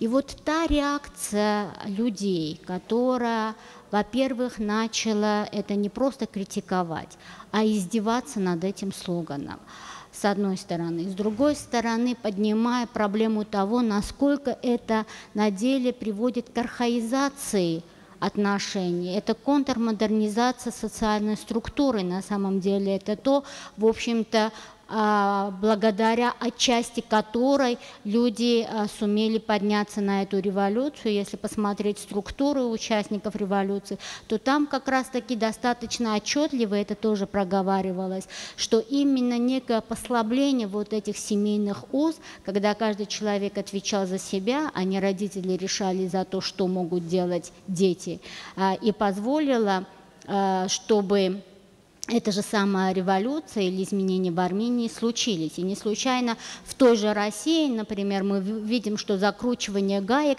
идет в обратном направлении. Родители отвечают за детей, и это переводится на уровне уже правовых юридических обязательств. И в этом смысле это очень похоже на то, что делал в Советском Союзе по поводу ЧСИР, да, статьи «Член семьи изменника Родины».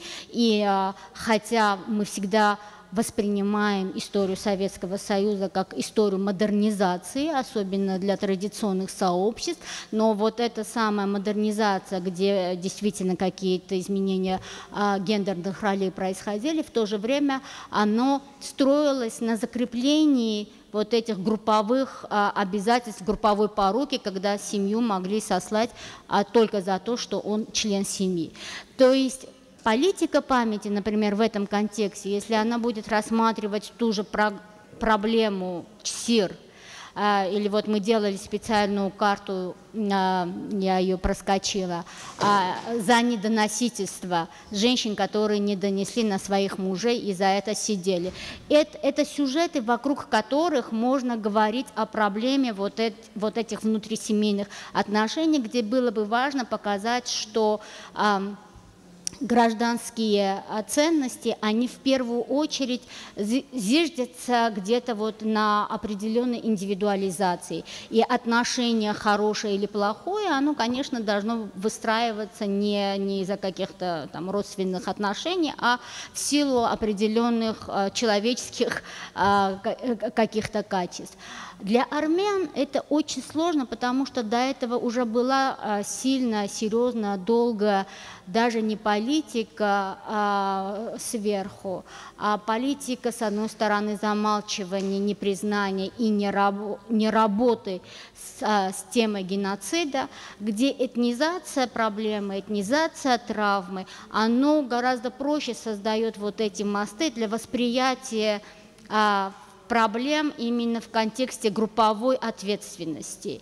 И здесь тоже, опять-таки, в той же политике памяти или даже больше методология устной истории, что мы пытались сделать, дает возможность посмотреть на себя, поменявшись местами, ролями с преследователями. И это делается достаточно публично тоже. Например, в этом году, скажем, по поводу очередной годовщины геноцида был показан фильм, где там потомки жертвы и палачей вместе проходят этот путь паломничества и слышат, высказывают друг другу все те возможные претензии, которые та или другая сторона имела. И вот это изменение позиций, и в обществе начался этот дискурс, потому что, скажем, оба героя симпатичные, и ты проникаешься к проблеме совершенно с другой стороны. И вот эта проблема памяти, политики памяти, как и политики унаследования, не только травмы, но и вины, да, это вопросы, с которыми нужно работать. Они обязательны для того, чтобы выстроить более или менее модернизированное общество. В этом я согласна. დიდი მადლობა სწორი შენიშვნისთვის. აქვე აღნიშნავ, რომ არ მეხსენებია მოხსენებაში, თუმცა ეს მუზეუმები, რომლებიც მე ვახსენე აქ, ბერლინ შონჰაუზენი, ერფურტში ანდრეაშტრასე, თუნდაც DDR-ის მუზეუმი ბერლინში კერძო ინიციატივა არის, ასევე ლაიფციგში არის რუნდეეკი, ესე ქვია. ეს ყველა მუზეუმი არის სამოქალაქო აქტივიზმის შედეგი, რადგანაც როგორც ჩვენთან პრინციპში ძველ შენობებში იყო ცდუნება იმის, რომ იქ აეშენებინათ ან სასტუმრო, ან დაენგრიათ, ან გამოეყენებინათ რაიმე კომერციულ ფართად, თუმცა სამოქალაქო აქტივიზმის შედეგად გადაწყდა, რომ იქ დაარსებული იყო მუზეუმი, რადგანაც არ დავიწყებული იყო ის ისტორია და შეენარჩუნებინა ავთენტურობა ამ ყველაფერს, თუმცა მუზეუმის გახსნა სხვაგან შეიძლება, მაგრამ ავთენტურობა იყო ერთ-ერთი მნიშვნელოვანი მომენტი და სამოქალაქო აქტივიზმი. ამ ხრივ ვერც აღმოსავლეთ გერმანელებს ვერ დაუკარგავთ ამ სამოქალაქო ჩართულობას, რადგან სწორედ მათი ამ აქტიურობის შედეგი იყო, რომ ეს მუზეუმები გაიხსნა და აგრეთვე მათი აქტიურობის შედეგი არის, რომ დღემდე გერმანიის გაერთიანება მშვიდობიან რევოლუციად ითვლება და არა ცვლილებებად, როგორც ეს დასავლეთ გერმანული გავლენა იყო გაერთიანების პირველ პერიოდში. და მათ შეძლეს შემდგომ რომ ეს რაღაცნაირად შეთანხმებული იყვნენ და შემდგომ ამაზე დაეფუძნებინათ საერთო იდენტობა უკვე გაერთიანებული გერმანიის. ხო, მე ვეცდები გამოეხმაურა ბატონი ოლივერის, ასე ვთქვათ, იმპულსს, თავისთავად კონფერენცია არის გამოცდილების და გაზიარების, ასე ვთქვათ, სივრცე, ოღონდ თავისთავად საშუალებაა, რომ ეს მაინც არ დაემსგავსოს საბჭოთა ტიპურ სურათს სამზარეულოში წუწუნს ინტელიგენტების, რომ ვიცით, რომ ცუდათაა საქმე, ვაცნობიერებთ ამას, მაგრამ არ ჩანს ამისი გადაჭრის გზები, რა ვქნათ, რა გავაკეთოთ, თუ კი აცნობიერებ, რომ რაღაც რიგზე არ არის, აუცილებლად მეხედავდი გზას, რომ რაღაც შეცვალო. ამ კუთხით ისევ გამიმე რომ ვერ დავიკვეხნით პრობლემას, რაზეც თქვენ გააკეთეთ აქცენტი, რომ ვინ უნდა დაძრას ეს საკითხი, ხო? ვინ უნდა შეცვალოს ეს მოცემულობა. ჯერჯერობით კარგი პირი არ უჩანს, მარტივი მაგალითია იმის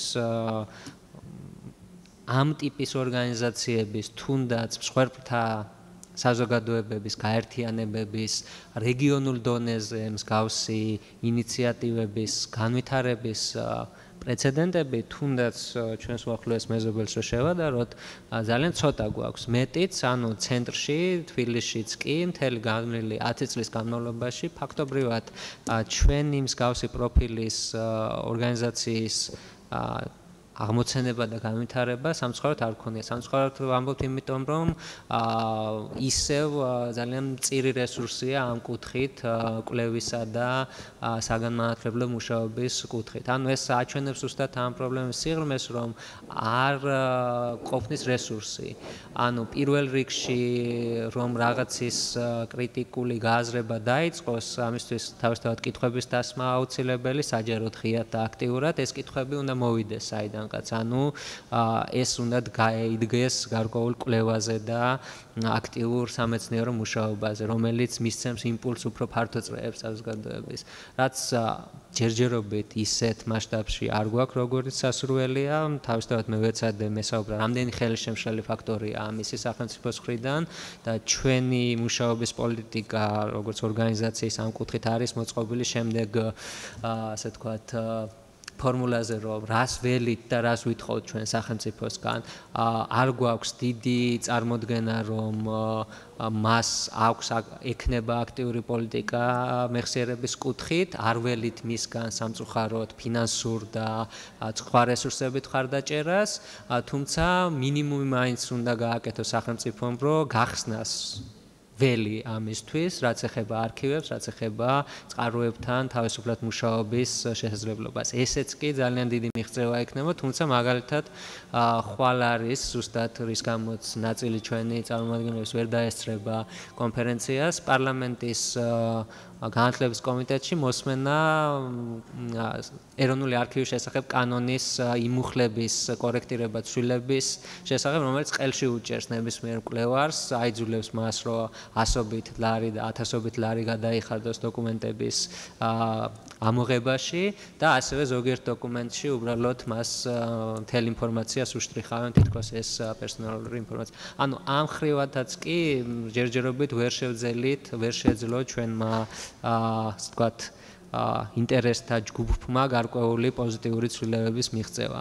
რა შეიძლება იყოს გამოსავალი აქედან, თავისთავად რთულია ეს რომ ვიცოდეთ და გზა სცენარი გქონდეს უკვე ამოქმედებულიც იქნებოდა გარკვეულწილად. უბრალოდ ჩემი კერძო მოსაზრებით ეს მაინც არის გარკვეული როგორ შეიძლება ითქვას დიდი ცვლილებების სცენარში თუ მოვიაზრებთ გარღვევას ამ კუთხით, როგორც არის ზოგადი პოლიტიკური სიტუაციის შეცვლა და გარკვეულწილად თაობათა ცვლილება, რომელიც ნელ-ნელა იწყება ჩვენს რეალობაში. ამის მაგალითი არის, თქვათ, რაც მოხდა ამ წლის განმავლობაში, როდესაც იყო სტიქიური საპროტესტო გამოცვლები, ძირითადად მაინც ახალგაზრდული ელფერის იყო ეს პროტესტის ტალღა და ჩემთვის როგორც მკვლევრისთვის და ისტორიკოსისთვის თვალსაცემი იყო, რომ თუნდაც ამ პროტესტის ქარგაში ისტორიას ჰქონდა თავისი ადგილი. აქ ფიგურირებდა, ასე ვთქვათ, შიმშილი ისტორიული ელემენტის გამოყენების, ანუ ეს პროტესტი აფეთქდა აი ამ ყოფილი მეტროპოლია კოლონიის, ასე ვთქვათ, ურთიერთობის და დღევანდელი ქართულ-რუსული ურთიერთობის ტკივილების ფონზე, ძალიან სიმბოლურად გათამაშებული აქტის ფონზე, როდესაც რუსი დეპუტატი პარლამენტის თავმჯდომარის სავარძელში დაინახა რიგითმა ახალგაზრდა მოქალაქემ და თავისთავად აქ ამუშავდა ის დანერგილი თავისთავად კლიშეები, არ ვლაპარაკობთ ეხა ეს სწორია თუ არასწორი თუ სასარგებლოა თუ ასე ვთქვათ უსარგებლო, რამაც მობილიზება გამოიწვია, ხო? და მთელი ამ პროტესტების განმავლობაში ყოველთვის იყო გარკვეულწილად ნება და სურვილი ამ სტიქიურად თვითორგანიზებული ჯგუფებისგან, რომ ისტორიაც ყოფილიყო მობილიზების ელემენტი. თუმცა დიდად ეს არ და ვერ გამოვიდა, რაც აქვს თავისი მიზეზები და თვითონ ეს მოძრაობაც ვერ ითარგმნება ჯერჯერობით პოლიტიკური ორგანიზაციის ფორმაში. ანუ სანამ ჩემი აზრით ახალი ტიპის პოლიტიკური ინტერესთა ჯგუფები არ გაჩნდებიან, რომლებსაც გაუჩნდებათ პრეტენზია აი ეს პოსტსაბჭოური დღის წესრიგი შეცვალონ ამ ქვეყანაში, ამ ხრივ დიდ გარღვევას არ უნდა ველოდოთ, იმიტომ რომ არც ერთი ფრაქცია შეიძლება ასე ვთქვათ, დღევანდელი პოლიტიკური ელიტის არ აქვს მნიშვნელობა, ისინი ოპოზიციაში არიან თუ სახელმწიფო სტრუქტურებში არიან ჩამსხდარი, მათთვის ეს არის ან ორგანულად უცხო ამ ტიპის საკითხებს იმსჯელობა და გარკვეული პოლიტიკის შემუშავება, ან პირდაპირ სახიფათო. მაგალითისთვის, ეხა ყოფილი კგბ-ს ოფიცერი, რომელიც დღეს პარლამენტის დეპუტატის მანდატით გვიზის ჩვენს პარლამენტში, არაფრით არ არის თავისთავად მოტივირებული, რომ მსგავსი კითხვები გაჩნდეს მისი წარსულის მიმართ და იმ ორგანიზაციის აღქმის მიმართ, რომელიც პრინციპში დღემდე ემაყებათ. ის კი არა, დღევანდელი სამწუხაროდ ესე უნდა ითქვას, შეგვიძლიათ გვენდოთ სიტყვაზე, თანამედროვე სახელმწიფო უსაფრთხოების სამსახურის საკითხიც კი პრობლემატური ამ კუთხით, ანუ ჩეკისტი რამდენად საამაყო ტერმინია მათთვის საკუთარ თვითიდენტიფიკაციაში. ანუ აქ არის, ასე ვთქვათ, პრობლემის არსი, სანამ ზოგადად სამოქალაქო